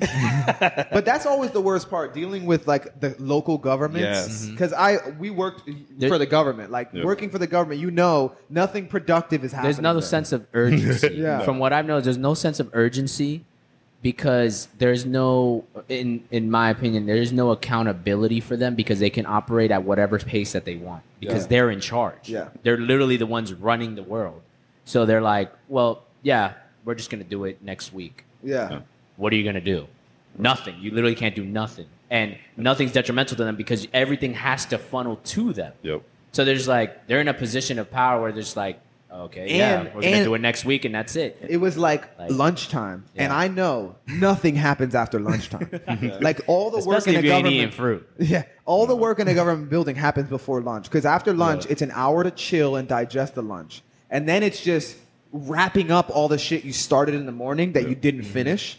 And then it's like, oh, well, I guess I should just leave that for tomorrow. Yeah. You know what I mean? So it's like lunchtime comes, you just give up. Since we're on the topic of service, I wanted to go back to that original question I asked him with like, what would be walk through your experience of like a client and what you would want them to experience coming to you as a barber, like coming in here, setting an appointment and meeting you as a barber and stuff. Like what are some of the focuses that you actually like want, or maybe you've seen other barbers do that you would like, this is why I don't want to do that, because I want to do it this way. So it's a positive experience. So one word, communication.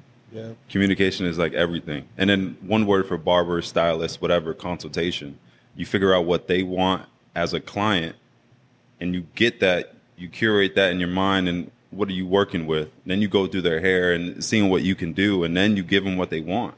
You know, it's easy. It's customer service at the end of the day. You're talking to somebody. You're getting what they want and then giving it to them and delivering, you know, and do you feel like in your experience from the barbers that you've been around that there might be a lack of customer service in barbers? Yes. Yeah. 100 times. Because whenever you sit in a barber's chair, you say probably like 2 words, taper fade, a fade, mid fade, whatever. And then how much on the top, that's it. And then the barber goes and does their own thing after that. And it's their own thing. Exactly. And doesn't try to get what the client actually wants. Yeah. And that's client retention is whenever you do something that they want and do it to the highest level possible. But most of the time you don't get that communication. That's where their haircut gets fucked up because you didn't give them what they wanted. Yeah. Maybe you gave them a fire-ass cut, but that's not what they wanted. Yeah. So they're going to think, it was a bad haircut. Yeah. The fade could be crispy. The line could be dope, but that's not what they wanted. But you didn't even know what they wanted because you didn't even ask. Yeah. You skipped the whole consultation part. Yeah. So that's what barbers lack. They don't lack the ability because everybody can do a great haircut. Yeah. You know, that's easy. But what can you provide the client of a haircut that they actually want? You know what I'm saying? Yeah. So that's all you really need to do is just drop the ego and drop everything else. What do they want? What do you want? I'm here to service you. Yeah. You know, I'm here to make sure that your experience is the best. And the experience is a whole nother part, you know, other than the haircut. Yeah. It's how you're approaching, how you're talking to them, the conversation, feeling like you care and putting you're zeroing in on the client itself and not anything else. You see barbers, they got their fucking headphones in or they're talking on the phone. Yep. Clients don't like that shit. You know, you got to be professional. You got to be professional at the end of the day. You got to give the client what they want, and clients want to feel like they're appreciated and everything is going to them. You know what I'm saying? So that's where you get your value. I would say even now, also in recent times, because obviously when we were growing up, we remember haircuts were like $10. Right. But now you're talking 30 plus haircuts. Right. 40 at Elevate, baby. Yes, sir. So it's like with that amount of money now going to somebody, you kind of expect more as a client. Yeah, exactly. Like, you should, and you're expecting like you're a better more experience. You're coming here because a lot of people go to the barbershop. Some men they come like going to the barbershop because it gets away from everybody. Yes. Yep. That's kind of like their free time away from family, having to deal with kids, like all these other things. They come here to just talk shit with their friends or their barber. They become friends with them, and they enjoy it. And they're paying. They'll gladly pay you because. Right. It's not just the haircut. It's coming here to chill. Yep. I feel relaxed in here. Okay, and you're getting taken care of. To vent. Yeah. Vent. Yeah. Like he has one client.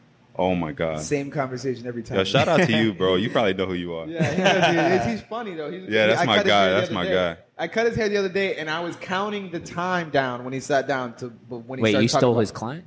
No. We take care of each other, bro. I'm just kidding. No, but spread the love. I was watching the time, like, all right, he's been in my chair for 5 minutes and he ain't said nothing about his girl yet. I'm waiting on it. It's coming. But it's funny, bro. And he's so funny about it. He's like, I know, man. I just can't figure it out, dog. I can't. But he's getting there. He's young, man. What he said, the only thing I would specify more, which he already did, is just the way that those questions are asked, right? Because there's so many people who you'd be like, oh, what kind of haircut you want? And then, like he said, mid fade or high fade, little bit off the top. Yeah. And a barber will take that statement and run with it, which is fine, I guess, right? But not me, because I could do that a million different ways. You know what I'm saying? I need to find out which way you want it to be. Yeah. So it's like, oh, okay. But like a lot of barbers, I talk a lot, obviously, right? I don't have a problem asking you a million questions. Yeah. A lot of barbers are not like surprisingly not like super outgoing, right? Like you might have like a more introverted guy or just a more quiet person. Steven's a quiet dude. Like he'll talk, you get in a certain topic, he'll open up, but usually quiet, reserved person. So it's like sometimes it's hard for certain people, not that I'm referring to him, but that to open the conversation up. Like, hey, I know you said this. What is it that you really mean, though? Because a lot of people will say something and be meaning something completely different because they're not barbers. They don't know how they get their hair cut. So or they don't know what the barber's doing. You know what I mean? You get a lot of people who will come and sit down in your chair, tell you what haircut they want, use the right words, and not realizing they're talking about a totally different haircut. And it's like, oh, shit. Like, oh, okay. And then that's when pictures come out. Like, let me just show you. I know what you're saying. Let me just show you what it looks like. But a lot of barbers don't want to use that extra 10 minutes up because they're like, oh, damn, I'm just 8, 10, 15 minutes out the haircut. I was just going to say, too, another aspect of that is that I feel like it depends on the type of person or the personality of, like, what their goal is. Because you guys are envisioning past just cutting hair. You've already been doing it. Yeah, because I had a question. Well, and when you're done, I had a question to kind of go along that. And like... You're thinking, okay, you know, you want to do events, you want to do an academy, you want to do these things, and that is what is driving you to focus in on those little aspects that other barbers don't, because their mentality is, I'm already here, I'm already chilling. I'm just cutting the hair. I'm just cutting hair, just trying to get it as quick as possible, and I'm going to go home and do the same thing every day. But you guys are striving for more, elevating, pun intended. Hell yeah. And that is what drives the continuous improvement is what drives that awareness to actually put yourself in the shoes of the client. So this is a great, you know, I'm gonna kind of just bounce off of that because you guys were talking about like the price of the haircut and stuff like that, and then also what you're talking about. So I was I'm trying to figure out the best way to put it because I just want to be like politically correct in the sense. Fuck that. So I was at a convention. You can't. I'm not. But so I was at a convention. There was a guest speaker. All right, talking. This person was showing people how to cut hair, how to color hair, all that kind of stuff. And the best way to put it was I was a guest speaker as well at this barber convention, and so I was asked to go into the convention to guest speak on social media. And for me, when I'm coming from a vantage point of social media for any business, now you're a business, and so this is where I do kind of get confused with people in business that don't want to elevate, right? Definitely using the pun. So like, I do get confused with people in business because when you're jumping into business, it's capitalism. And I know that there's a lot of different ways to go about that. So I'm kind of setting up the stage because I'm going to ask both of y'all a question in regards to elevating, talk about price point, etc. So this gentleman was talking about how his prices will never elevate, but how fast he's able to cut your hair elevates. Hence, he can do a fade in 15 minutes. And so I remember thinking to myself, because I completely changed my talk. And it's funny because I talked to my mom. My mom is my best friend. She just, I always talk to my mom. So after the fact, I told my mom that I changed my complete talk because of this gentleman, because I didn't want to disrespect him because he was the main event guy. So here's the main event guy pretty much telling people, don't charge more, just get faster. But in my mind, I thought to myself, as an artist, and not only do I look at barbers as entrepreneurs, but I look at y'all as artists, my work elevates, just like Diet Coke, you know what I'm saying? Pusha and Kanye, yesterday's price is not today's price. So in my mind, as a business owner, as an artist that's trying to elevate, my prices is going to elevate. You know what I'm saying? They know, you know what I'm saying? Like, somebody looks at this mural, I know how much it costs, and they'd be like, and I've gotten tons of it. Hey, how much did the astronaut cost? I know what it's worth, and I tell them the price. A lot of people get sticker shocked. Then they're like, oh, okay, cool. Like, bet, I appreciate you letting me know. I'll talk to you later. You know, like, you know, like. Yeah, you ain't got this bag, bro. Yeah, if you don't got the bag, you don't got the bag, and that's fine. But for me, the reason why I push so heavily on social media is because your personal brand is going to elevate your business, meaning that when you elevate your business, your prices should elevate. Everything in your life should elevate. So my question to y'all is, what are your thoughts on that? The topic of raising your price point. Because I mean, you guys both know what your average cut is in regards to timing. Okay, I could do a fade in 30 minutes, or my average cut, a client is usually in my chair for an hour, 45 minutes, whatever it is.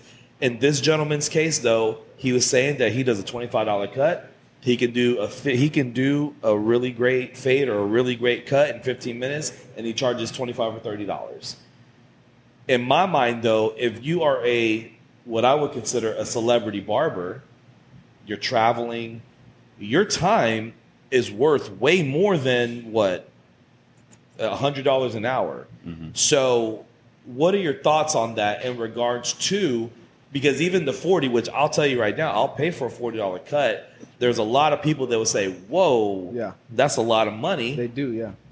But then again, there's also a conversation of not every client's your client. Right. Exactly. So I just want to open the floor to both y'all as barbers, how you feel about that in regards to, as you elevate with your skill, as you elevate with your celebrity, as you elevate on social media, and as you elevate, I'm using that word specifically, elevate, as you elevate with locations, because you guys are going to have Elevate barbershops. I'm just speaking this over your life. Hell yeah. You're going to have Elevate barbershops in every major city, right? Because I see how y'all move. I've only been around y'all for 3 months, and the professionalism is off the charts. Appreciate you guys don't play games. Thank you. And so if you continue on this trajectory, there's no other way to go but up, and there's no other way but to have, you know, however many chairs you want, and then opening up your second one by next year, easy. Yeah. So what are your thoughts on elevating your brand, and as it speaks to elevating your price point and all that? Like, all of that. I mean, it's Pandora's box, but let's do it. Because, you know, I could talk forever. I don't I feel like you should go. The price depends on a lot of different factors, right? Yeah. You can perform a service however fast that you want. The years in the game that you have, you could do a fade in 15 minutes, whatever. Yeah. That's the service. That's the haircut. It's a whole different other price point too.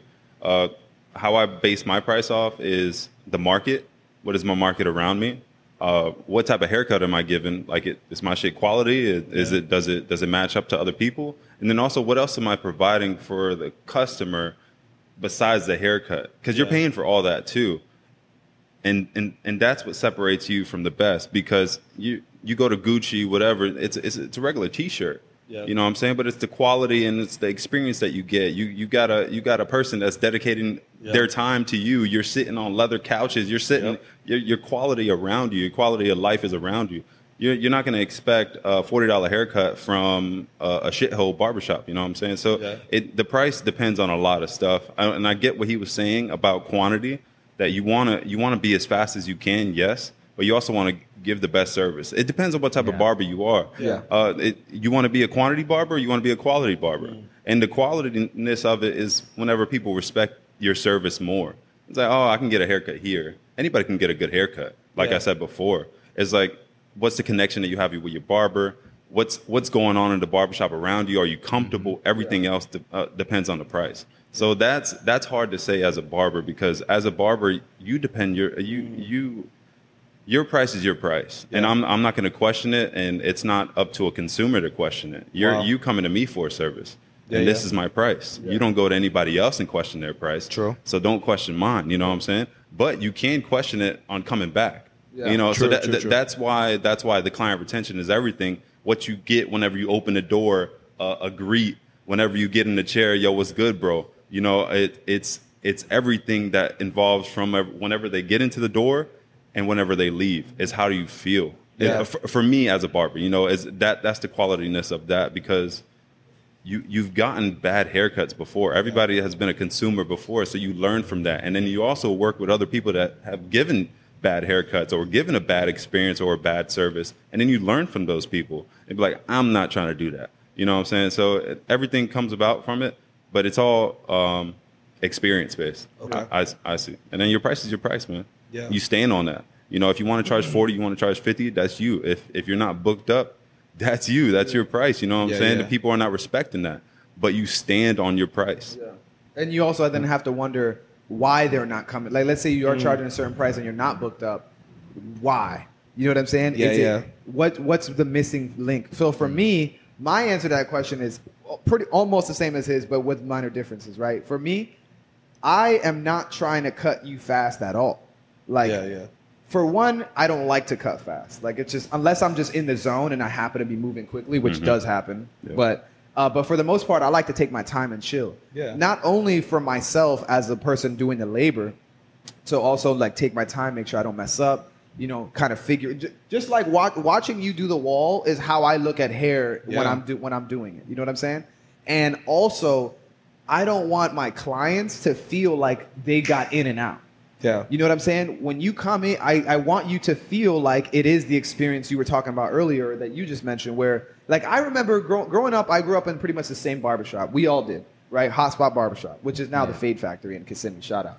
But plug. But that's like home, right? Like, I grew up, at 13, I started sweeping up hair there. Wow. Then a couple months later, I got my first set of clippers, whatever. So like that's how I became a barber.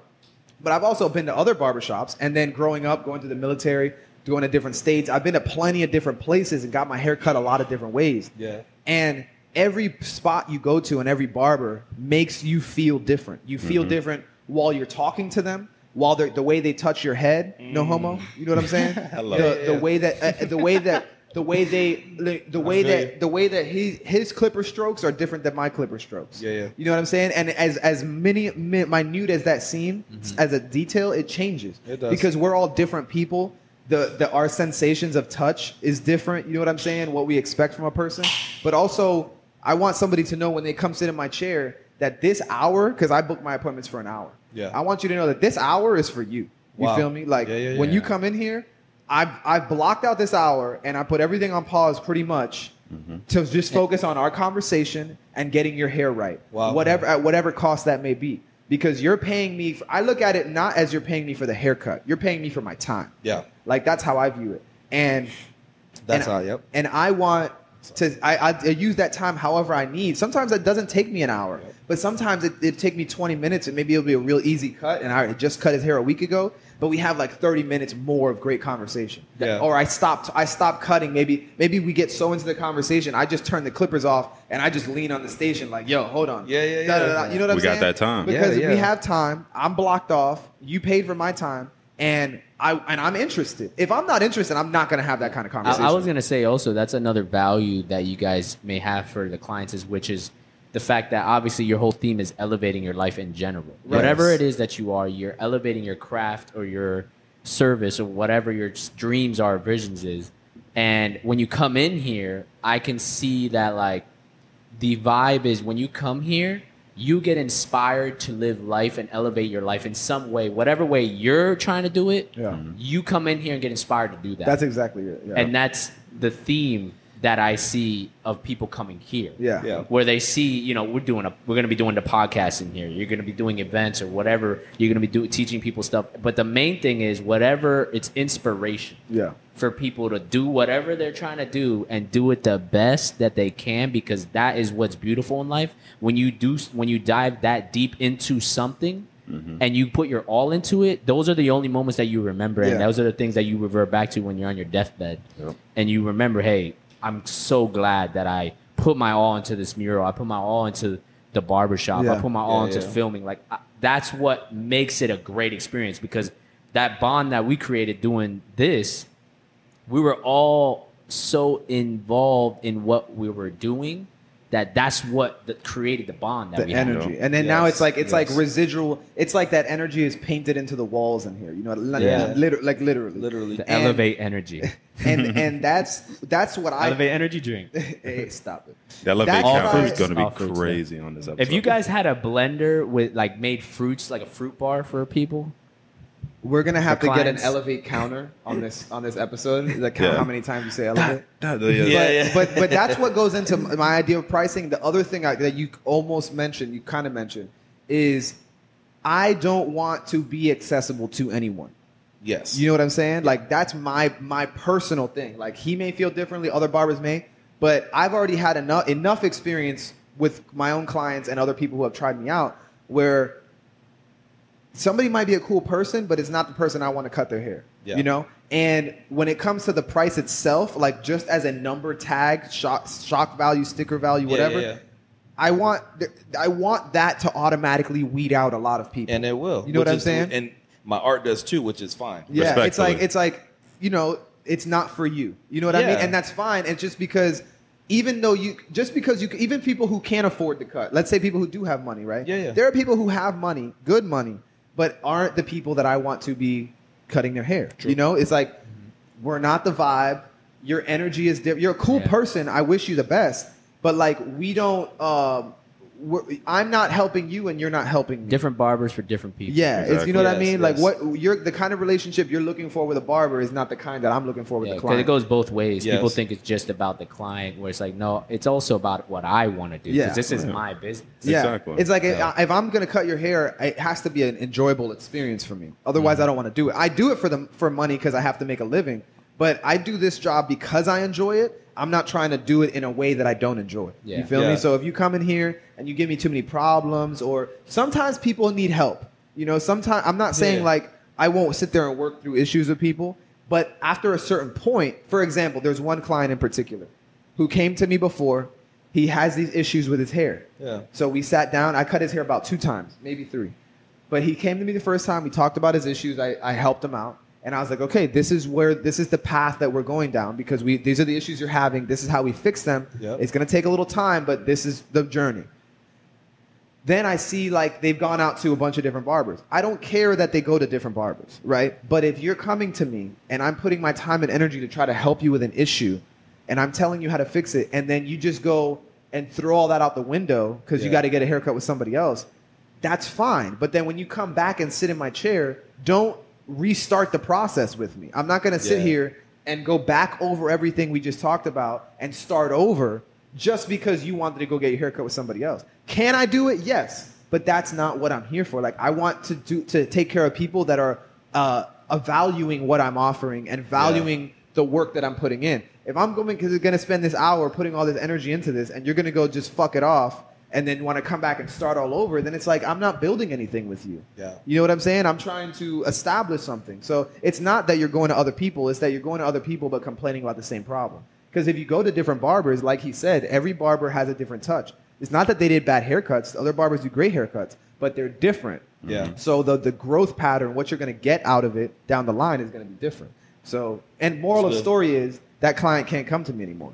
Because for me personally, I don't want to put my energy into that. Cool dude. I like the dude. He's cool, but I'm not trying to cut. It's like dealing with somebody who you keep telling them this is what you need to do and they keep ignoring it. Yeah. And you just like, I can't help you anymore. And at that point, you kind of don't even want to like be around them because they're not here like trying to progress. Yeah. They're stagnant in what they're doing, where it's like, okay, like you're not the vibe that I want. I want someone who's trying to elevate vibe. Exactly. Where it's like, you're not even. You don't care about your. You're complacent with what you're doing, but you're complaining about it. Yeah. And you're getting the tools to do something about it, but you're not doing nothing about it. So now at that point, it's like, okay, now you're just draining my energy. Yeah.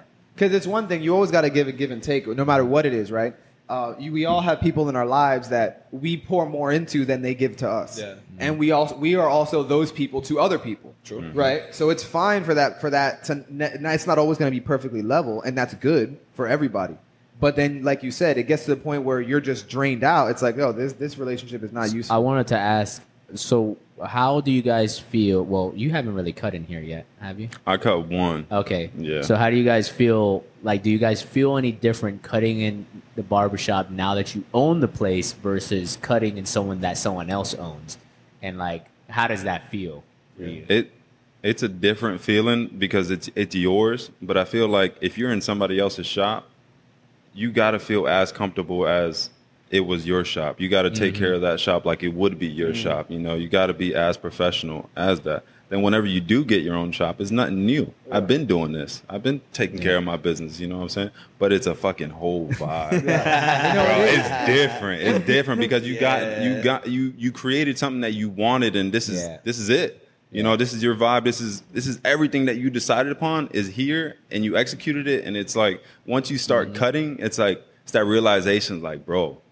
Yeah, we're here. Would you say that it has exceeded your expectation, or is it like right on par with it, or even if it's lower than what you were expecting? No, it's exceeded. Wow. The vision from whenever we first started. Yeah. Yo, it's gone crazy. No, it's gone crazy because every single piece that we've added, EJ, you. Then we all bring everything together, and then it's like we're bringing these ideas, and it's like, oh shit, that is a good idea. Yeah. Oh, let's take that part and let's do that. You know what I'm saying? So it's exceeded the expectations from the beginning. From the very beginning, it was like, okay, well, we're making a barbershop. We're gonna open a barbershop.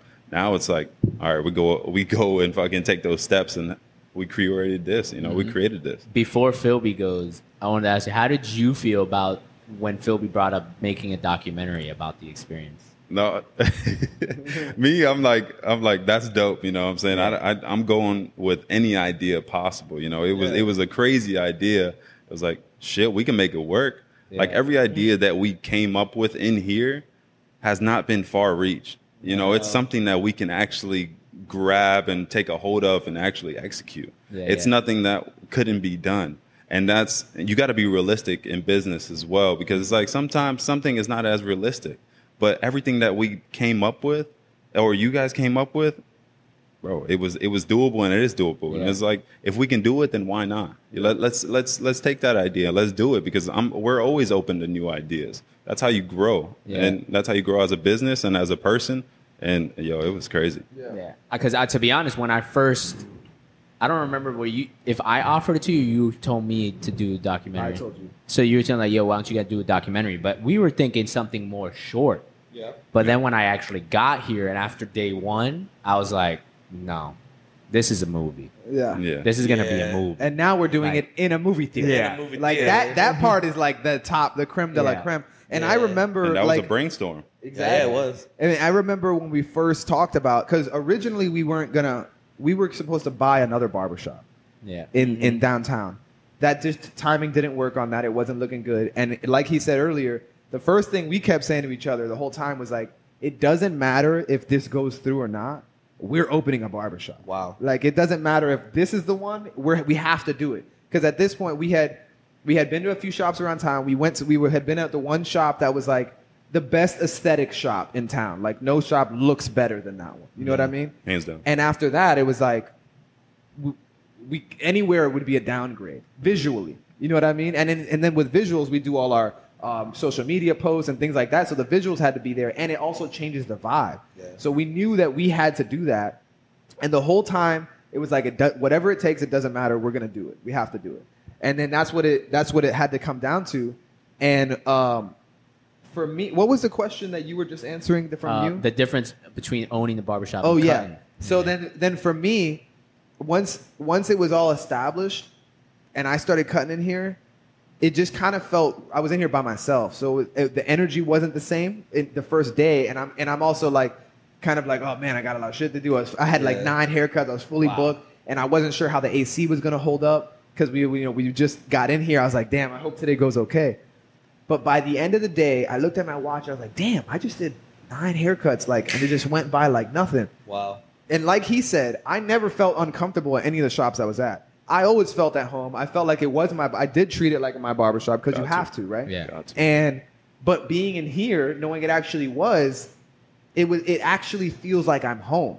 You know what I mean? And I don't mean that in a symbolic way. Like, it feels like I'm home. Like, this is just an extension. I think you told me one time that felt like you were like cutting up your boys in your garage or at your house. Yeah, because that's how I started, was cutting up in the garage at the house. So having the people come in that I've been cutting, and then have them come like, and then see their reaction when they come in and see the thing, and they're like, "Yo, this is dope," and it's like sharing that. And you were talking about the inspiration, and I have had so many people, you know.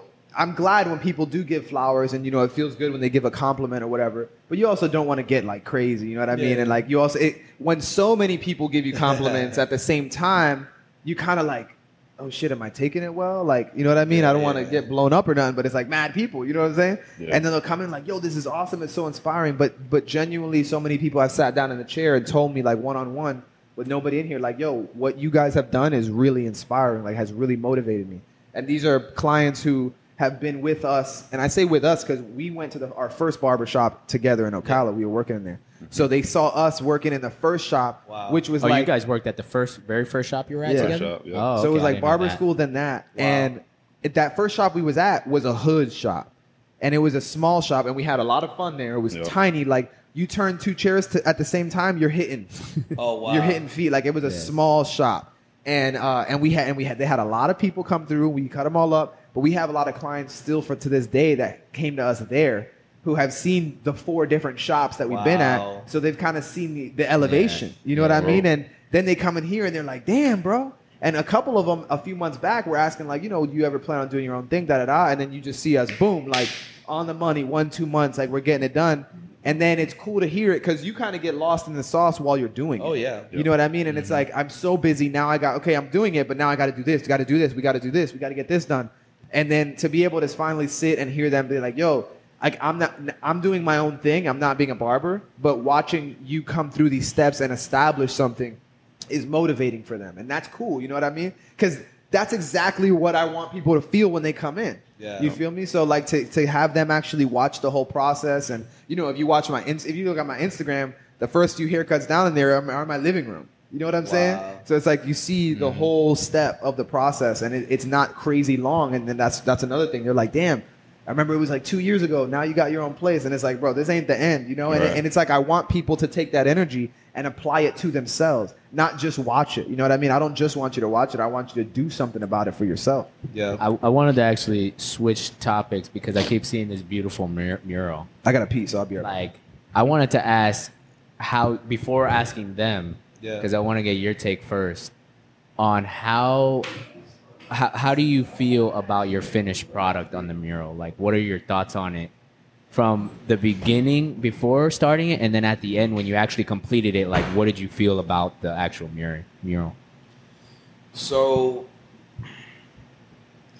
this one was interesting because up to this point, I have not done like a humanoid, if you will, you know, like a human, quote unquote. Okay. And I know that technically you can't see the astronaut's face, so technically it could be a man, it could be a woman, whatever. But, in regards to like arms, hands, you know what I'm saying? Like, you could tell that's a human, you know, like, and I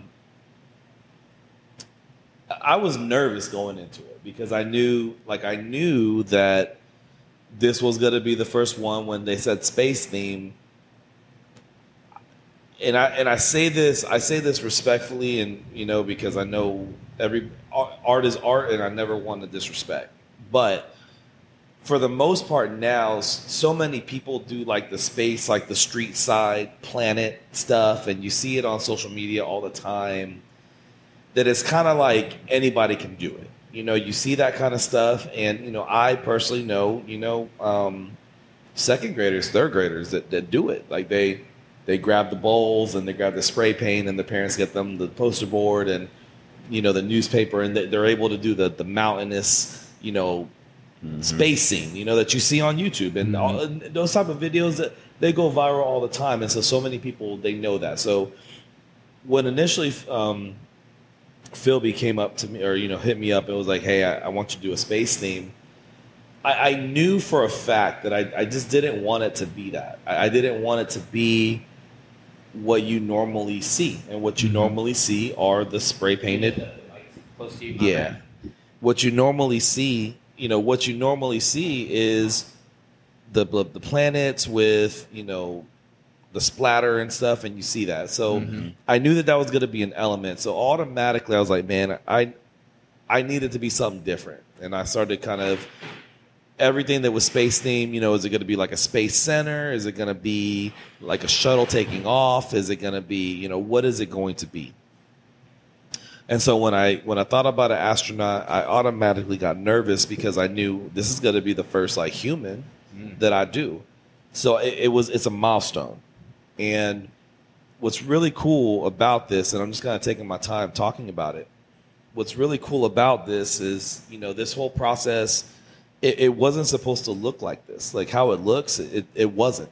It wasn't the vibe. It wasn't, like what I was thinking in the very, very beginning. It was going to be very loose. It was going to be the space was going to take over way more than anything else, because I remember him saying, Philby was like, hey, we want a space theme. More galaxy. More galaxy. So, ultimately when I started painting the astronaut, I knew I wanted it to be big, bold, but ultimately at the very end of it I talked about it a lot earlier in the podcast, but it was the creation of a style that this by far, in regards to like the future of my work, this is my favorite piece. Woo. This is the catalyst. It's the inception. It's a big deal. Like I was talking to them, and it's like I never want to impose or anything like that, but I was like, bro, if there's any way that you're able to catalog it in your website and add it to the website, a little story about it, a picture of it, because in N.E.H.S history, so my name's N.E.H.S, No Eye Has Seen, that's my artist name. In N.E.H.S history, this is a monumental moment in N.E.H.S history, because now many of the murals that you'll see will be derived from shock style. And so like if you go on my Instagram, you'll see that I have about 6 or 7 styles, but I never was able to figure out my mural style because everything that I work on is on canvas. And a lot of my styles have to do with laying a canvas down flat and being able to aggressively attack the canvas as it's flat, not on the flat on the floor as opposed to flat on the wall. So when you think about everything that I've done with stenciling, I have a style called strike style, which is my abstract work. So I fill like solo cups with paint and just like bowling ball like paint on the canvas, and it's just like this very aggressive flow that I have. But everything has to do with the paint hitting the ground as opposed to the wall. And even with my drips, I control my drip style because when I'm on canvas, the drip will start vertical, but I'll lay the canvas down when I want it to stop. So I'm always in control. But with this, I've been having such a hard time, and at this point now I have almost 20 murals, and the majority of them are in Central Florida. But if you go on N.E.H.S Murals right now, like N.E.H.S Murals Instagram, or if you go to like my Facebook and you look at all of my murals, they all look different. They all have a different, like what I did at Bellevue. I have 6 murals at Bellevue. Every single one of those murals are different. There's no style, quote unquote, to them, because in my heart of hearts, I hadn't figured it out yet. Yeah. I figured it out now. Ooh. That's crazy. I love the theme of like all of us elevated. I feel like from this, yes, from your thing, like it's crazy. Yes. The theme is crazy, but absolutely. I wanted you to. I didn't catch exactly what does N.E.H.S stand for. Yeah, so N.E.H.S stands for No Eye Has Seen. It's based off of 1 Corinthians 2:9 in the Bible, and it says, "For no eye has seen, no ear has heard, no mind has imagined what God has prepared for those that love Him." Bar. And so that's it's a cornerstone of what I do. You know what I'm saying? Like I never want to preach or force anybody into what I believe in. You know what I'm saying? I'm a believer in Christ, and I read the Bible. And I just to kind of share real quick, I had an artist block in my mid-20s. I didn't create for like almost a year and a half, 2 years. Anything that I did was uninspired. It was literally a block, and it was all about my last name. Traditionally people sign their artwork with their name or their surname, or their pseudo name or their tag, But for me, I was so obsessed with myself, like Nieves, my last name. I mean, I had a clothing line in college. I would sell T-shirts out the trunk of my car, and I would sell out, order more, sell out, and because I wanted people to have my name across their chest. I was just so obsessed with that. And I do believe, in my life, God speaks to everybody differently, and he talks to you, and I don't, God doesn't punish, so I'll never say he punished me, but definitely, I do see God as a father. And as a dad, I can't speak to fatherhood yet. That's why, like, when I see, people that are guys that are fathers, I'm always like, man, I wish I knew how it felt like to be a father, because it's like you love this child so much, but they're acting bad. So, like, what do you do? Because you want them to be the best human that they can be, but they wilding out, or they trying to run across the street, and play in traffic, and if they're going to get hurt. So I look at God like a father. And so I feel like for those couple of years, like he sat me down and was like, yo, like, you wildin', bro. Like you real selfish right now, and I love you. But I want to give you more, but I can't work with you like this because you're so selfish, but I love you so much.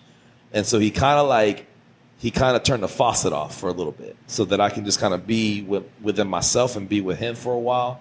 And then during a quiet time, bro, I'm telling you, like, everything, I couldn't paint, I couldn't draw, and I was creating like crazy for the longest time. And this was, like I said, so in my mid-20s, near my late 20s, I was in a quiet time, I read that scripture, and just no eye has seen, just like, it was like hovering over the page, like over the Bible.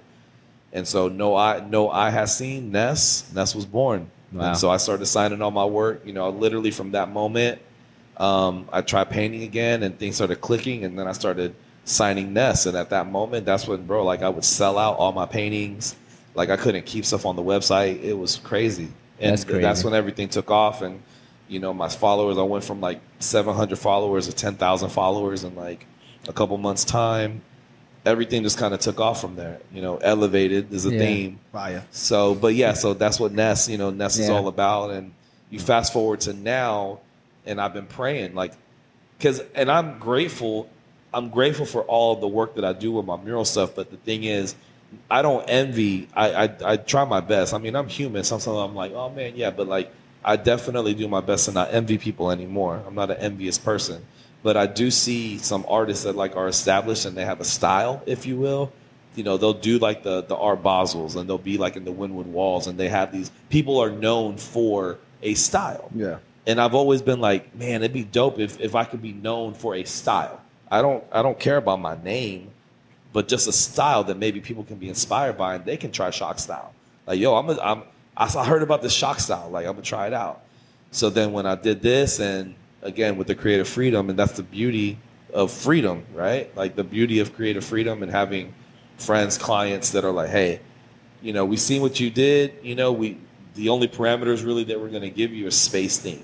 You know what I'm saying? Yeah. We went back and forth and teeter-tottered on color, but in the grand scheme of things, they never wavered off of the theme that they gave me to begin with, which was space. So, like, I was always allowed to be in like a meta form, like in the meta, which is where I work the best. Yeah. Like in the macro as opposed to the micro. So I don't know, man. It's a big deal. This mural's a big deal in my life. I mean, I know it is for them, but just I want to say thank y'all again. I'll probably never stop saying thank you, because a style was born in this room. That's fire. Dude.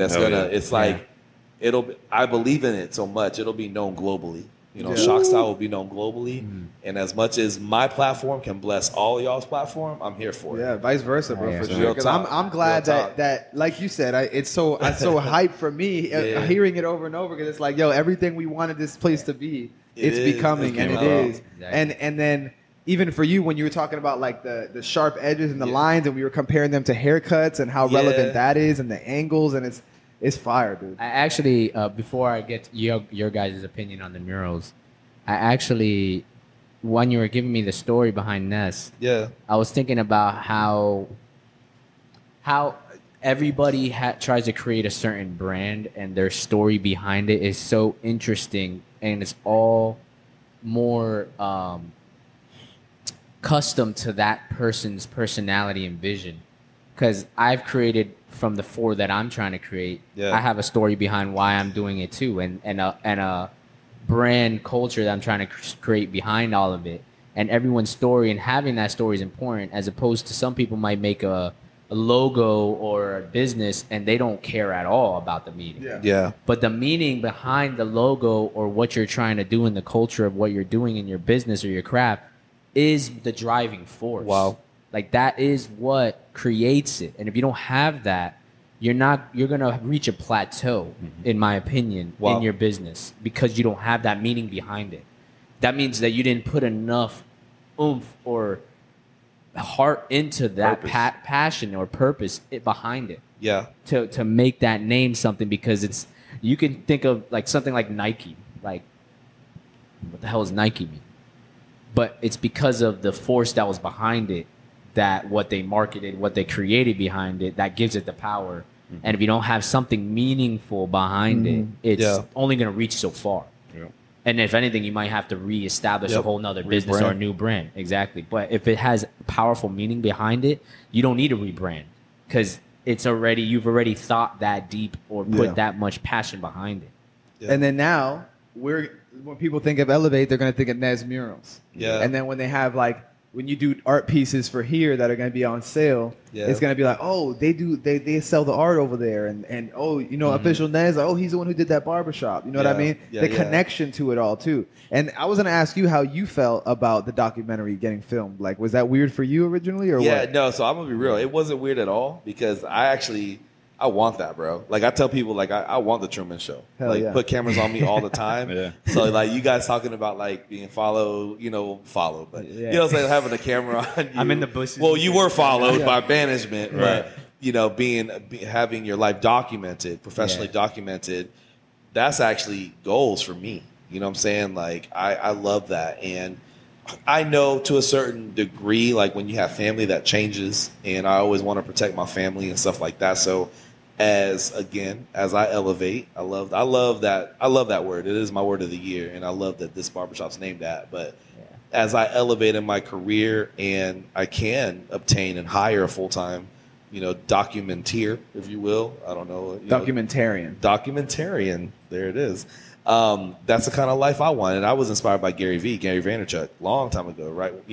Back when my goodness, like 10 years ago, when he came out with like one of his first videos, like F Monday, you know what I'm saying? He was like, bro, he was like on the street side and telling people like, bro, F Monday, bro, like, just do it. Wake up and why are you upset at Monday? If you're upset at Monday, that's your fault. Yeah. You know what I'm saying? Like, that ain't your job's fault. Yeah. Quit your job. Like, I had never heard anybody be like, quit your job.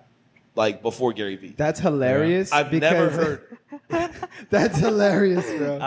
Go ahead. What were you going to bring up? I was just going to say, because so many people. That's like my catchphrase. So many people have that mentality. Yeah, and we talk about that all the time, to the point where we were working at a job together, a corporate job at Chewy. Yeah. And we were both on the recruiting team over there. Wow. And it got to the point where we were so fed up that we were like, yeah, we're quitting. Yeah. We just quit that day. And we went on a cruise like 2 days later. Oh, my God. And the cruise was like celebrating us quitting. The funniest thing is we're telling everyone on the cruise, we're here because we quit our job, or we lost our jobs, and we just Which quit is like counter. Yeah. It's like, it's like countercultural. Like, because people would be like, oh, I got a job, so, I'm going to go on a cruise, or I'm on vacation from a job, so I'm going to go on a cruise. But, like, real talk, like, here I am, late 20s. All my life, I've always been, I've always heard, like, you're going to work. You're going to work until you die. You're going to get a retirement and a 401k, and which is great. You could have all that as an entrepreneur still. But it's like I had never heard somebody say, if you don't like your job, quit.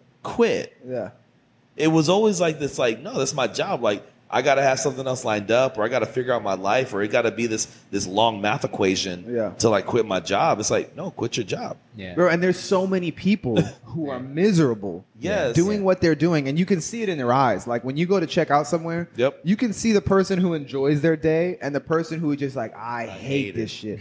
And I look at them like, and I'm what just are you doing? Yeah, because the question is always like, why are you here? Like, why, if you hate it, why bring yourself here? You know what's funny too on the cruise is when we told people, they were like, oh, I'm sorry to hear that. I was like, no, that's the reason why we're on the cruise. We're celebrating. Because we're celebrating. They're like, what? Like, they're kind of confused because it's like they're trying to wrap their their head around the idea. Like a negative connotation towards it. Yeah. Like, we losing your job. Like, we got freedom. What do you mean? This is the best thing ever. It was fire. Like, That's cool. But a lot of people have that, dude, and I think that I tell that to my clients, the ones who are in similar situations, and it's like, you don't have to do that. You don't have to do anything you don't want to do. Am I telling you it's going to be an easy, quick solution to finding what you want to do? Definitely not. Nope. Yeah. But I would rather do that than just wake up because I've had a job that I wake up in the morning at 4 a.m. and been like, fuck, like this sucks. I do not want to do the next 12 hours at all. Like, I just don't even want to get up. And at that point, I was drinking a lot too, right? And it was like, I guess was unintentionally what I was doing to cope with it. You know what I mean? Like, coping with hating every day that I wake up. Like, I wasn't depressed. I didn't hate my life. I just hated what I had to do every day. Yeah. You know what I mean? And it was like, that's what my driving force for everything now is. Like, I just never want to feel like that again. That it is. So anything that I do is because I want to do it. Like, I may be a little less excited about some tasks than others, but if it's usually anything that I'm doing. Let's say I have even mowing the lawn, right? I don't enjoy necessarily mowing the lawn. Yeah. There are aspects I might, but I know that if I want to take care of my home, then I have to mow the lawn. Right. So in essence, I want to mow the lawn. So hold on. So what aspects of mowing the lawn do you like? Like cranking? Like, do you like cranking the mower? Like what aspects?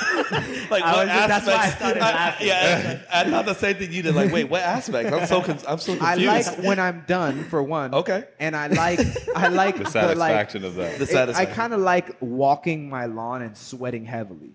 Me too. Like, I do like that. Like, because you're exploring your lawn in a way that you normally don't. Gonzo's like, fuck that. Yeah, he's like, I pay somebody. I pay somebody to do my stuff. Now you got somebody. He like, you want to come through? Yeah, pay him. It's 45. Like, you don't usually take the time to walk over every square foot of your lawn. Yeah. Right? So when you're mowing the lawn, you're doing that. Yeah. Gonzo's like, nah. Not for me. Do not recommend. You know, and then you get all that dirt and grass on you, especially if you're doing it like no shirt and all that. Yeah. And you just feel grimy and like you worked really hard. And then you go in the shower and you can feel all the dirt coming off. You feel like a man. Yeah, bro. You feel like you're in an Irish Spring commercial. Exactly, bro. So those are the aspects I like. But the core of what I mean is that even if it's a task, and people have a hard time making this connection, I feel like, in their head. But it's like, even if you don't feel like going to do that task, what is the reason you're going to do that? Because if the reason you're going to do that is something you want, then you do want to do this. Yes. You know what I mean? Like, you have to, that goes with enjoying the journey of the goals. Right. And you have to enjoy that process of the journey because that is where the value's at. And until you switch your mindset from goal-oriented to journey enjoyment to reach a certain goal, which is goal is just the direction that you're going, which can change at all times throughout that journey. But the focus is the journey. And once you're enjoying that, you've got life. Like, this is life. Those you're goals in reality. will come. You'll complete those goals as you go along, and those goals will be in nothing. reality. But I want to also clarify about the job thing. We're not really saying, just fucking quit your job whenever you want. It's more like, okay, you get to, because you're always going to be working. Yeah. Doing work. But it's just, are you going to transition to doing things that you like to do?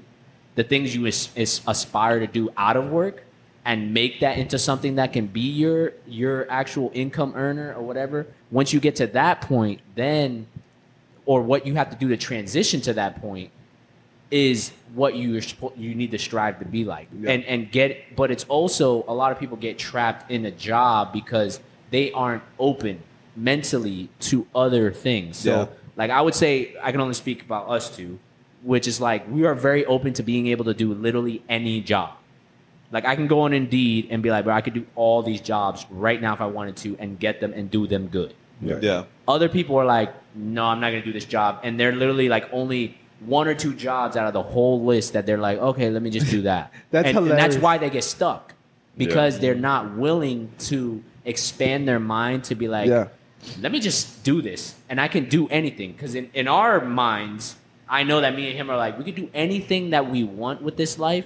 It's, do I actually want to do it? Yeah. And do I want to put the energy and time into it? That's funny about the Indeed thing, because for us, I know one of the most exciting parts of not having a job is finding one. Because it is actually pretty exhilarating. It's like, that's the hype part. We're like, yo, I'm about to get a job doing this. Oh, yo, I just found an opening for this. And they're all completely, it goes from like roofing to recruiter to like this. And you're like, bro, wait, what are you doing? I'm like, I don't know, but this job, the description is hype. You know what I'm saying? And then you're also, for me at least, I also look at it like, I don't know what goes on here. Like, what do they do for this? Oh, I'm going to go find out. Yeah. Like, how else are you going to find out unless you work there? And to be honest, a lot of the jobs, I've had probably over 15 jobs. Yeah. And a lot of those jobs have given me the foundational understanding on how to run a business. Yeah. Yes. Because I see all their flaws and errors that they do when running theirs. Yeah. And I'm like, oh, I would change it like this. If I was CEO, I'd do this. And that's how I approach every job when I'm looking at it. And then I take that experience and apply it to what I'm trying to create. And then cross-analyzing them too, because you start to see from all these different industries you worked in, what's alike, how they cross over into each other, how they work together. And then you can apply that to things like what we're doing.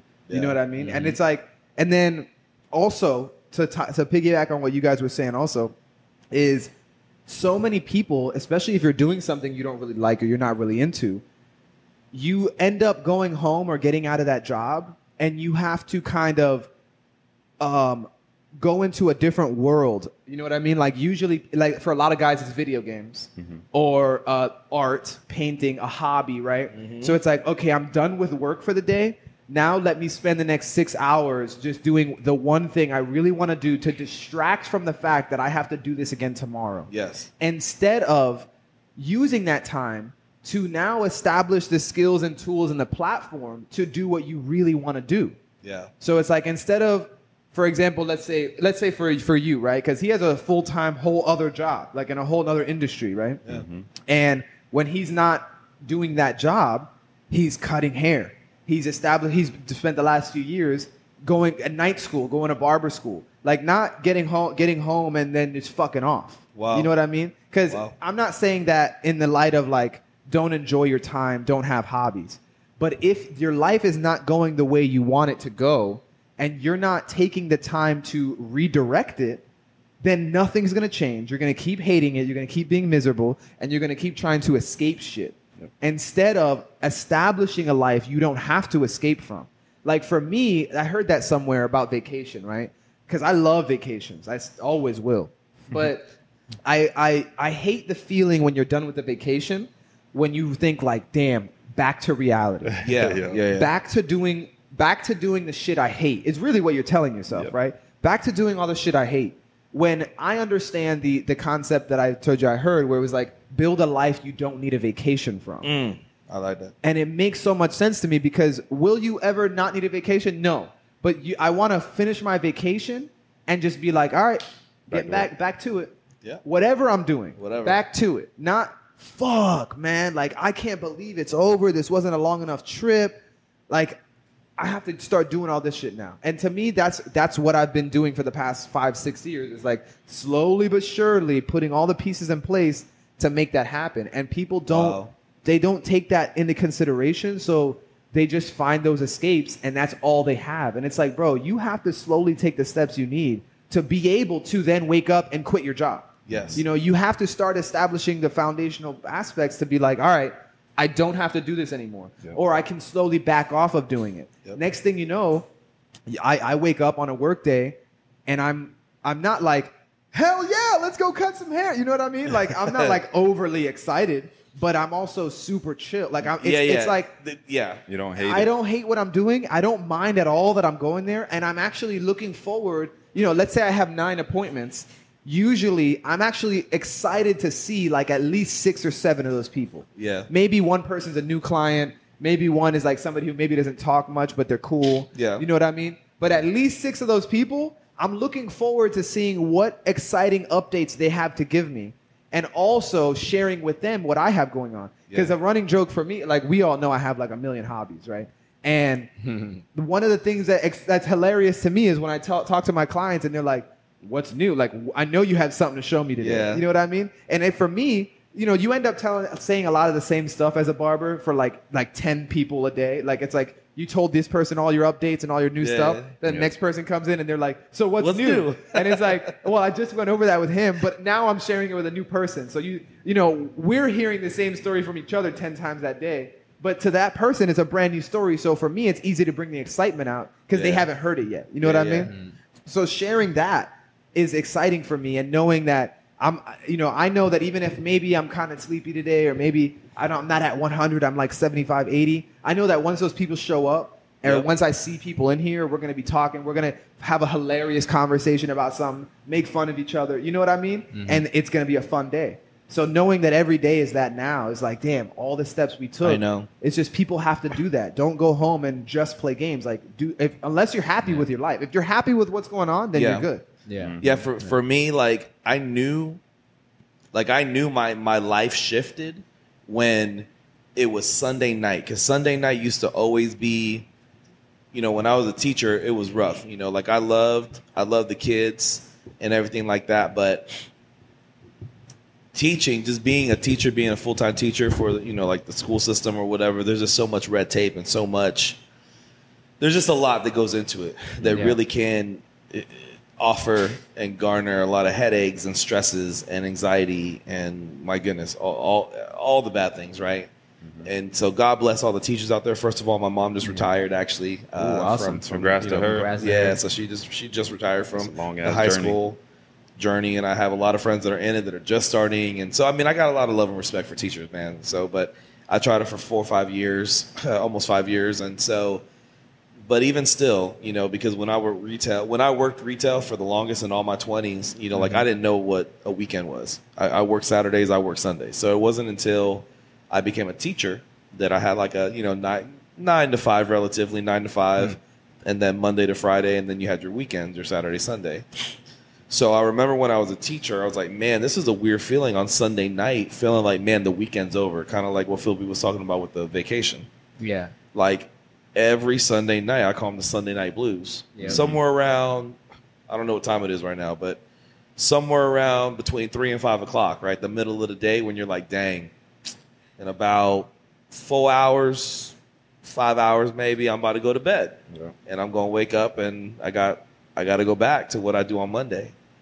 And I remember, bro, when I quit my job, and I kind of set it all up, because I just didn't quit, but I set it all up and made sure that I was ready for it. I remember the first Sunday night that I didn't have the blues.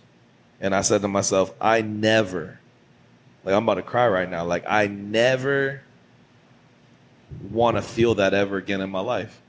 Like and this is like single me, right? So I was like, man, I would hate to be like a dad or like a husband and feel miserable and not give my all to my kids on a Sunday, or give my all to my wife, or whatever, like if we're at the park and we're hanging out and it's a weekend and this is the time that I get to spend with my kids or whatever, but I'm waking up on, by the time Sunday's almost over, I'm going to bed angry, sad, resentful, whatever it is, because I know what I'm waking up to. And so that bro. Yeah, man, that first Sunday after I quit teaching, and I knew that, it was going to be a scary journey as an entrepreneur and as an artist, but like, that's a feeling that you can't, it's almost undescribable. It's like euphoric. Like, it's almost undescribable. Like, I go to sleep like a baby on Sunday night. I wake up on Monday. Mondays don't feel like Monday. Like, Monday it feels like another day to get that bag. Yeah. It feels... Let's get that bag. I relate everything to freedom, because it is freedom. That's what it is. And freedom is also scary. Yes. And that's why some people can't handle that. Yeah. Most people. They're scared to quit. They're scared to this because it gives them security, and you can't have both. Yeah. There is a balance that you can have, but the same thing with the founding father, Thomas Jefferson, would say, those who would give up their freedom for security deserve neither.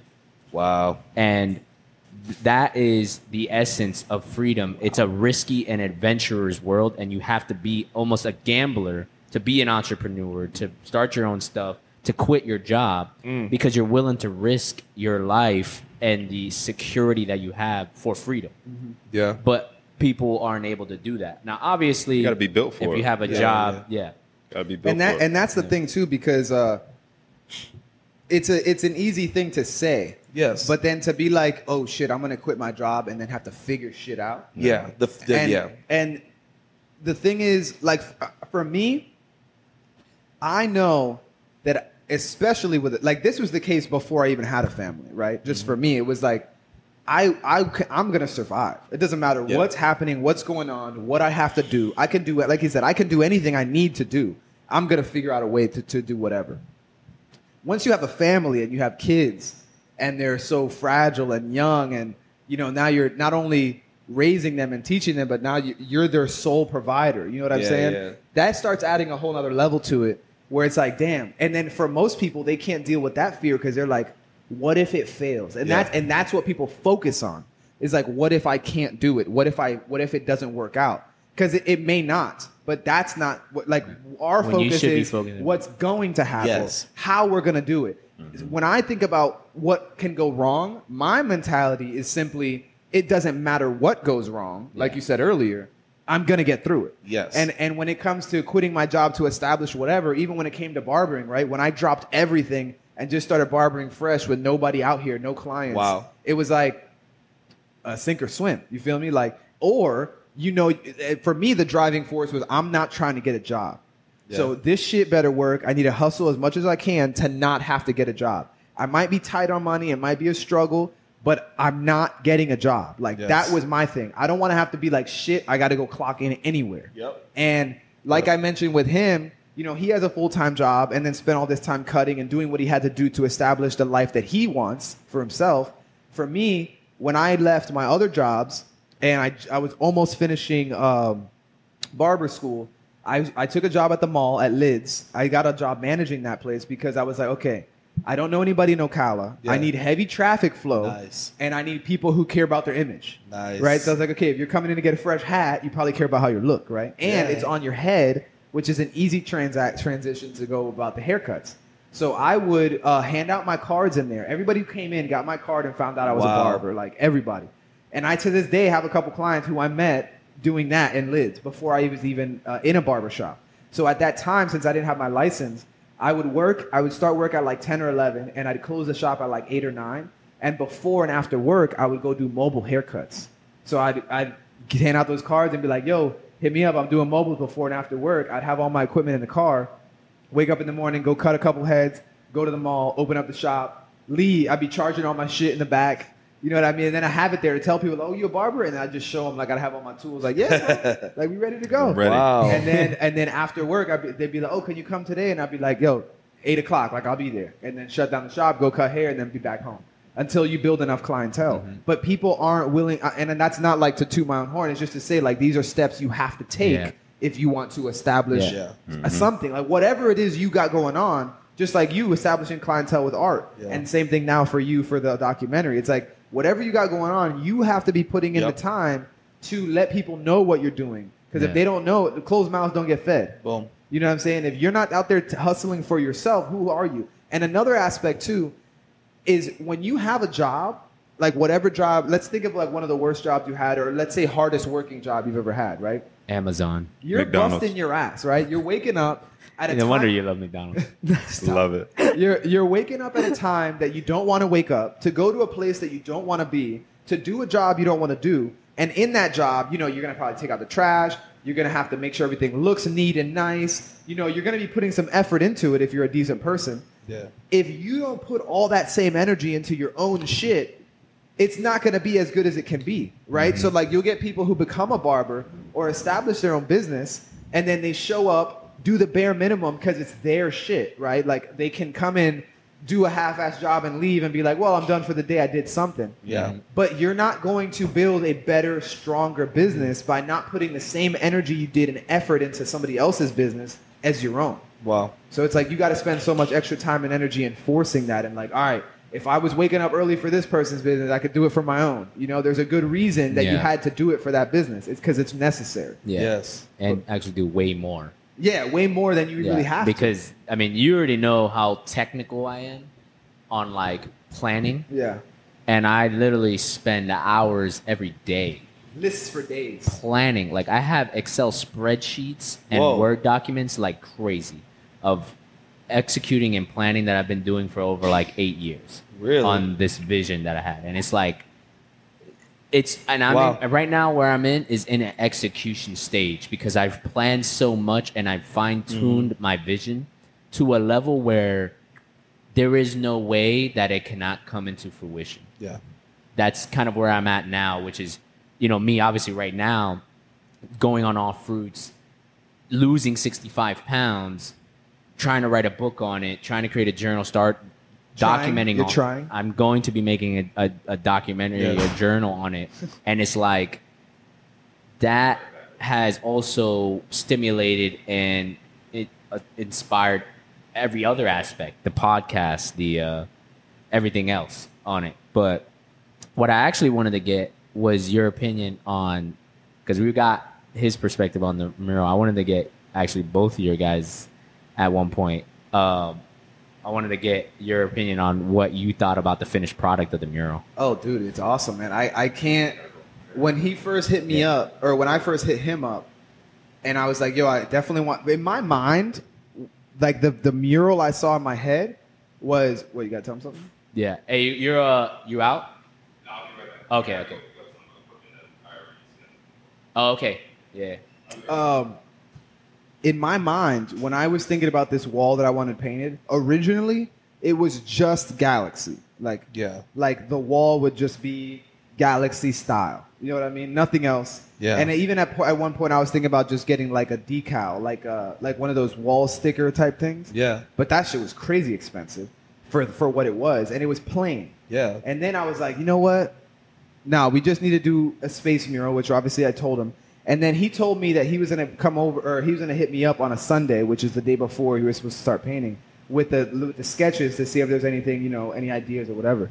And the first picture I saw, which I was going to bed, it was like 11:50 something, and I was like, I hadn't heard from him yet, and I was like, all right, I'm going to bed. And then all of a sudden, my phone starts blowing up with like vibrations from different text messages, and my wife's like, and I was practically asleep at that point, like I fall asleep quick, and my wife's like, who is blowing you up? And I was like, oh, it's probably E.J.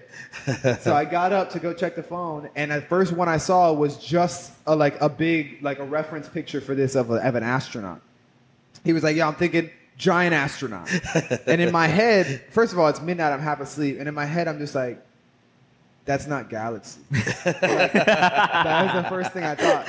Which I didn't specifically tell him I just wanted galaxy. I said space theme, with galaxy or whatever. With galaxy. But in my head, it was straight galaxy. Yeah. So then I see this giant white astronaut, and I'm like, this is like, and then I was like thinking about the artistic aspect. I was like, he's got a vision. And then I also thought about the fact that I knew we were doing white stations and white chairs. Yeah. So then I was like, my immediate thought was like, damn, the white might actually be a good little play off of. And real quick, I did not know that. Yeah, he didn't know that. Which is crazy. Yeah, I didn't know that. So then I was like, that actually would be cool. And then he showed me the sketch for the background, which was very stripy, more stripy than what he did. And I did not like it. It's just not what I envisioned. You know what I'm saying? So then he came in, and I was like, all right, we're gonna fucking rock with it. I was like, that's what we're doing. So he came in, and just as soon as he showed up, he just started spraying on the wall, he's like, all right. And I'm just like, that's it. You're just blasting the wall, like he said, he attacked that shit for real. And then all of a sudden, I see this outline of like an astronaut, and I'm just already like, this is gonna be sick. Like I already know it's gonna be fire. And then obviously with the colors in the background and just everything, bro, because I love the boldness of the hard colors, the geometric shapes. It's my fucking mural. You know what I'm saying? It's my mural. It's exactly what I wanted it to be. And then obviously you never did a mural before, you never did a mural in a barbershop. Yep. So it was it was a dope first experience for you. And it was like, yo, our shop is his first barbershop. And then I don't know of any barbershop with a mural in it. Not a mural. There's some with paintings and stuff, but not a mural. This is, nobody. So I was like, all right, we're doing a mural. And then it's so Elevate. It's just so dope. Like I said, I love looking at it all the time. Everything else is black, and then once we put the mirrors up, it was even cooler because we can see it off that wall. Yes. So it was like, that's fire. That's the first thing I noticed when you guys put the mirror up. I was like, oof. It just always makes a room look bigger. Yes. And what's crazy is like when you guys take the pictures of the haircuts afterward and the murals in the background. Yeah. There's just something about it. It just looks so polished. It's a very, and shout out to all the barbers. I mean, a lot of them take great pictures and I love it. But it's your traditional there's other like the background of the haircuts. Because I remember in Orlando, I would even tell some of the barbershops like, you should set up a station in your shop where you take pictures of your clients. Right. Just because it just takes it to that different place. And I've seen that. Yeah, and I've seen that been done too. But a lot of people just don't execute on it, or they don't care for it. But it's like a lot of people don't think of like how it looks in a photograph, like how it pictures out. Right. And I'm like, guys, like, just please take it from me as an artist. Like, think about how it pictures out because it only will elevate it to the next level.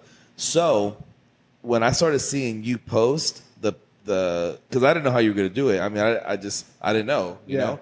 So like when I started seeing the mural in the background of your cuts, I'm like, this is different in the best of ways, bro. Like nobody's doing it like y'all. Thank you, man. No, and so that's why I'm just excited to be in like just the midst of what's happening. No, same here, bro. And you actually having done it, like that's how I feel. I feel like you're always in here. Yeah. You know what I'm saying? Me too. And then I see the pictures and I'm like, I'm there. Yeah. And then I take, and that was the idea behind, so for me, I think a lot of barbers, which it's gonna be part of our courses and our workshops too. Yeah. But the fact that they don't think of how it pictures out is a huge deal. It's crazy. And we've talked about this plenty of times because they're showing the haircut, which is fine. Like it's a cool haircut.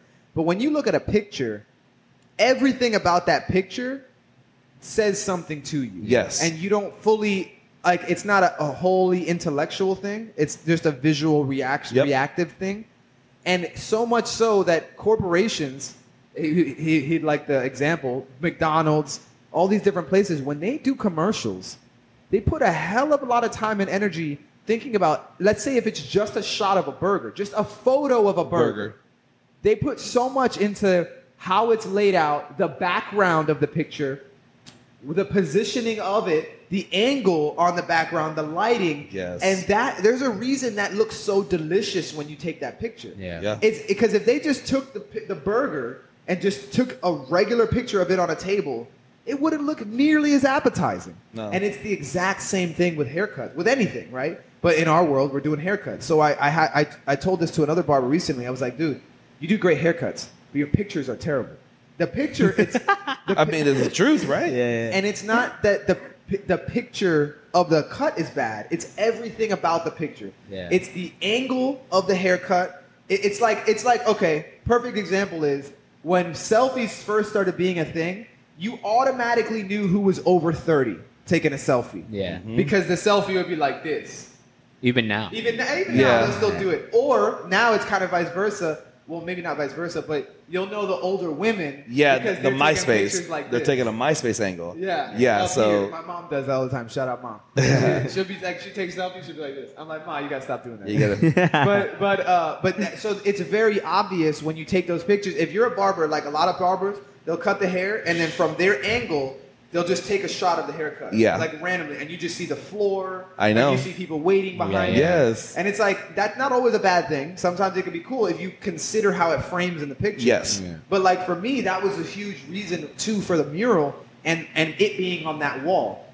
Because the idea of having a photo station is dope. And I've seen that play out. Yeah. I just personally am too lazy for that. I would rather just be doing it while they're in the chair. Absolutely. Less steps, less stuff. You know what I mean? So for me, it's about getting the right angle with the right lighting so that when I take the picture of the haircut with a cool angle, because the angle, if you just took a regular like straight on shot, it's not as appetizing. You know what I mean? But if you get that nice angle, turn their head the right way, and then you look at the way that lighting is on the back of the in this case, the mural, it's like, damn, that looks sick, right? Because it's like, you're not really paying attention to the mural, but you know it's there and it looks cool because you got colors and stuff like that. And then you also are seeing this nice lit up angle of the haircut, and if you can move it around, it's a little dynamic. Yep. And so it's just like so many barbers don't think about that, and the fact that we have that is perfect because it's like I don't have to take a picture with you seeing our station in the back or this. It's like check out this art in front of this art.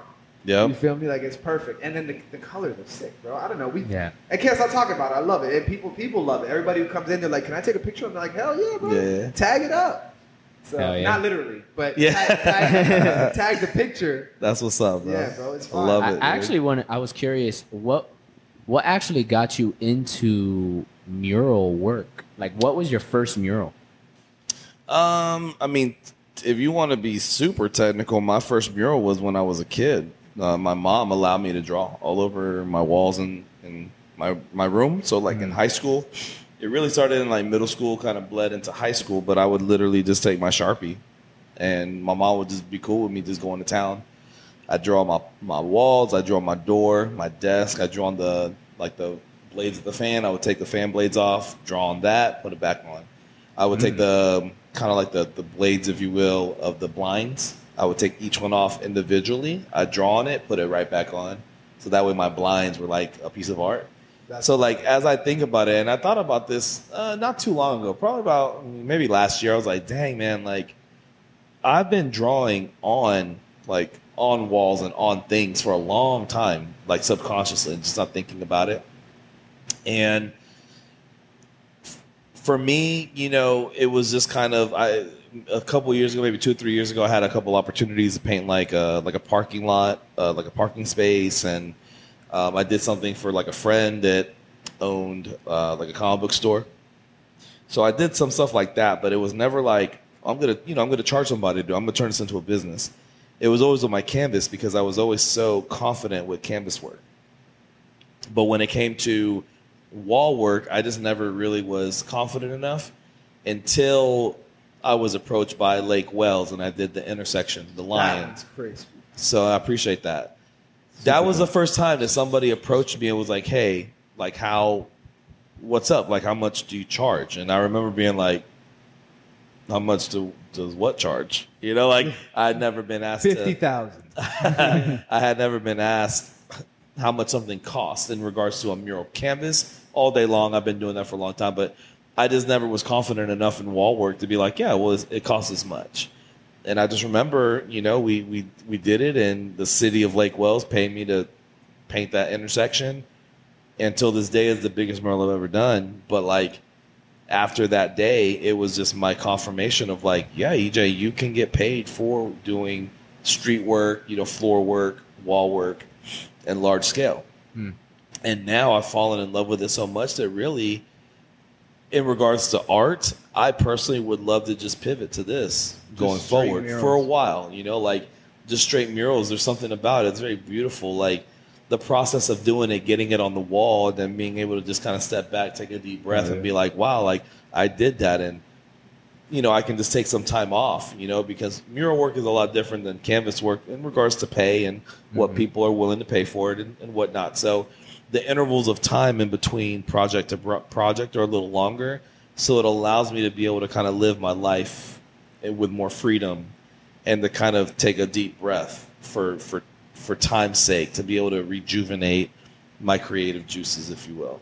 So like the future definitely are murals, and I'm excited for that. So we'll see, man. In shock style. Yeah, shock style. The shock style is sick. That's Thanks, amazing. man. And I was glad too that we were able to get him to do the documentary, because he's been talking about doing films for so long, and the opportunity and the time to do it wasn't there. And I was like, yo, what better way to start this off than to do a documentary of us doing a barbershop? Yeah, and it's obviously somebody that I'm close with. Yes. And it's going to be a comfortable environment. I already know. And that with that level of experience, that comfortability that came with coming and doing it, it's like now I feel comfortable doing it for somebody who's random. Yeah. Yeah. Because you have that experience of like, oh, okay, I've experienced doing this before. I know this. I know what not to do for Exactly. you. Yeah. Exactly. And then, you know, doing all these other things while filming and stuff. So. Because I remember him telling me when I first told him I was going to be there that he was like, he kind of didn't want us to be in the room. Yeah, because that's not usually my flow, but it all worked out. I mean, usually I like to be by myself, you know, when I'm painting. But it actually ended up being an amazing experience, because like a bond was built, you know what I'm saying? You were there documenting, Philby, Gonzo being there, like, you know, just building things. They were building the drawers and, you know, bringing in the couches and, you know, they were just building the shop while I was painting the wall. So it really made me feel like I was a part of something that was bigger than me. Yeah. You know what I'm saying? A lot of times with the mural work, it's like I'm working on a mural. Yeah. It's me and the mural. You know what I'm saying? But like there's something about knowing that while I'm doing this, there's other things at play, and this whole journey is way. It's like an orchestra. That feeling was the exact feeling I got from doing the documentary. Like, you're part of something more than just being a filmmaker. You're experiencing life as you record it. Yeah. And you're enjoying what's the reality right there in front of you and what's happening and what's being created and enjoying that moment and the bonds that you make and the friendships and stuff. And I enjoy socializing and talking to people and stuff like that too. Yeah. I love watching documentaries, period, like a good documentary. There are plenty of boring ones, but I love watching a good documentary, and I always have the feeling or the thought at a certain point in time, if it's good enough, where I'm just like, damn, how cool would it have been to be there? Yeah. Like to be in that room where they're at, where this is going down and feel it. Yeah. And that's why I love that we decided to do it too, all of us, because that's how it's going to feel when you're watching it. You know what I mean? Like, oh, damn, what if I was in the room? And it's like, I'm going to remember everything about being in the room at that time. So it's going to be special, man. It's going to be fun. Then we're all going to be GQ'd up for the premiere. Hopefully we all dress up, man. It's a movie premiere. Yeah, I'm going in the suit, so I don't know about y'all. I'm going in the suit. I'm going to have to. I'll run a tux. Oh, yeah. I'm getting a director's hat. So, bro, it's going to be good. It's going to be crazy. It's going to be a nice night. It's going to be in, is it for sure going to be in the Marion Oaks? Downtown Ocala? Marion Theater. Marion Theater, okay. Yeah. Oh, yeah. All right, perfect. Yeah, I mean, I wanted to wait till Gonzo came back, but I don't know when he's coming back. Yeah, exactly. Yeah. But Gonzo had to dip for something. He was just like, I got to go. I got to go. He got a phone call. The equipment. I forgot he said that around 3 o'clock. What equipment? So, I don't know. Oh, just other random shit. Yeah. But it was, I think it was 3 o'clock. Oh, shit. Yeah, a great podcast. Yeah, man. Sure. Thank you, bro. Absolutely. And they can find you on I appreciate you coming on, man. Oh, yeah. Tell everybody where, you can find you on Instagram, Facebook. So everything is official N.E.S. So official like a referee. N as in Nancy, E.H.S as in super, all together on my TikTok, my Instagram, and I'm back on Twitter now because I'm working on NFTs. So we'll say that for another episode. But yeah, so I'm on all accounts, man. So official N.E.S. Sweet. Awesome. And then Gonzo's is his Instagram is at Gonzo1990X. 199X. Yeah. Nice. Awesome. And Elevate Barbering. Follow the new Instagram for Elevate Barbering. Yeah. Stay tuned for their academy. They're going to be building up pretty soon. Facebook and Instagram. Ooh. Elevate Barbering, Facebook and Instagram. And then website. I'm working on the website. I was going to say website. Website's going to be up and litty. What's the website? Elevate Barbering? ElevateBarbering.com. Yeah. Awesome. Stay tuned. But I appreciate y'all. Good episode. Yeah, man. Oh, yeah. That's a wrap. That's a wrap.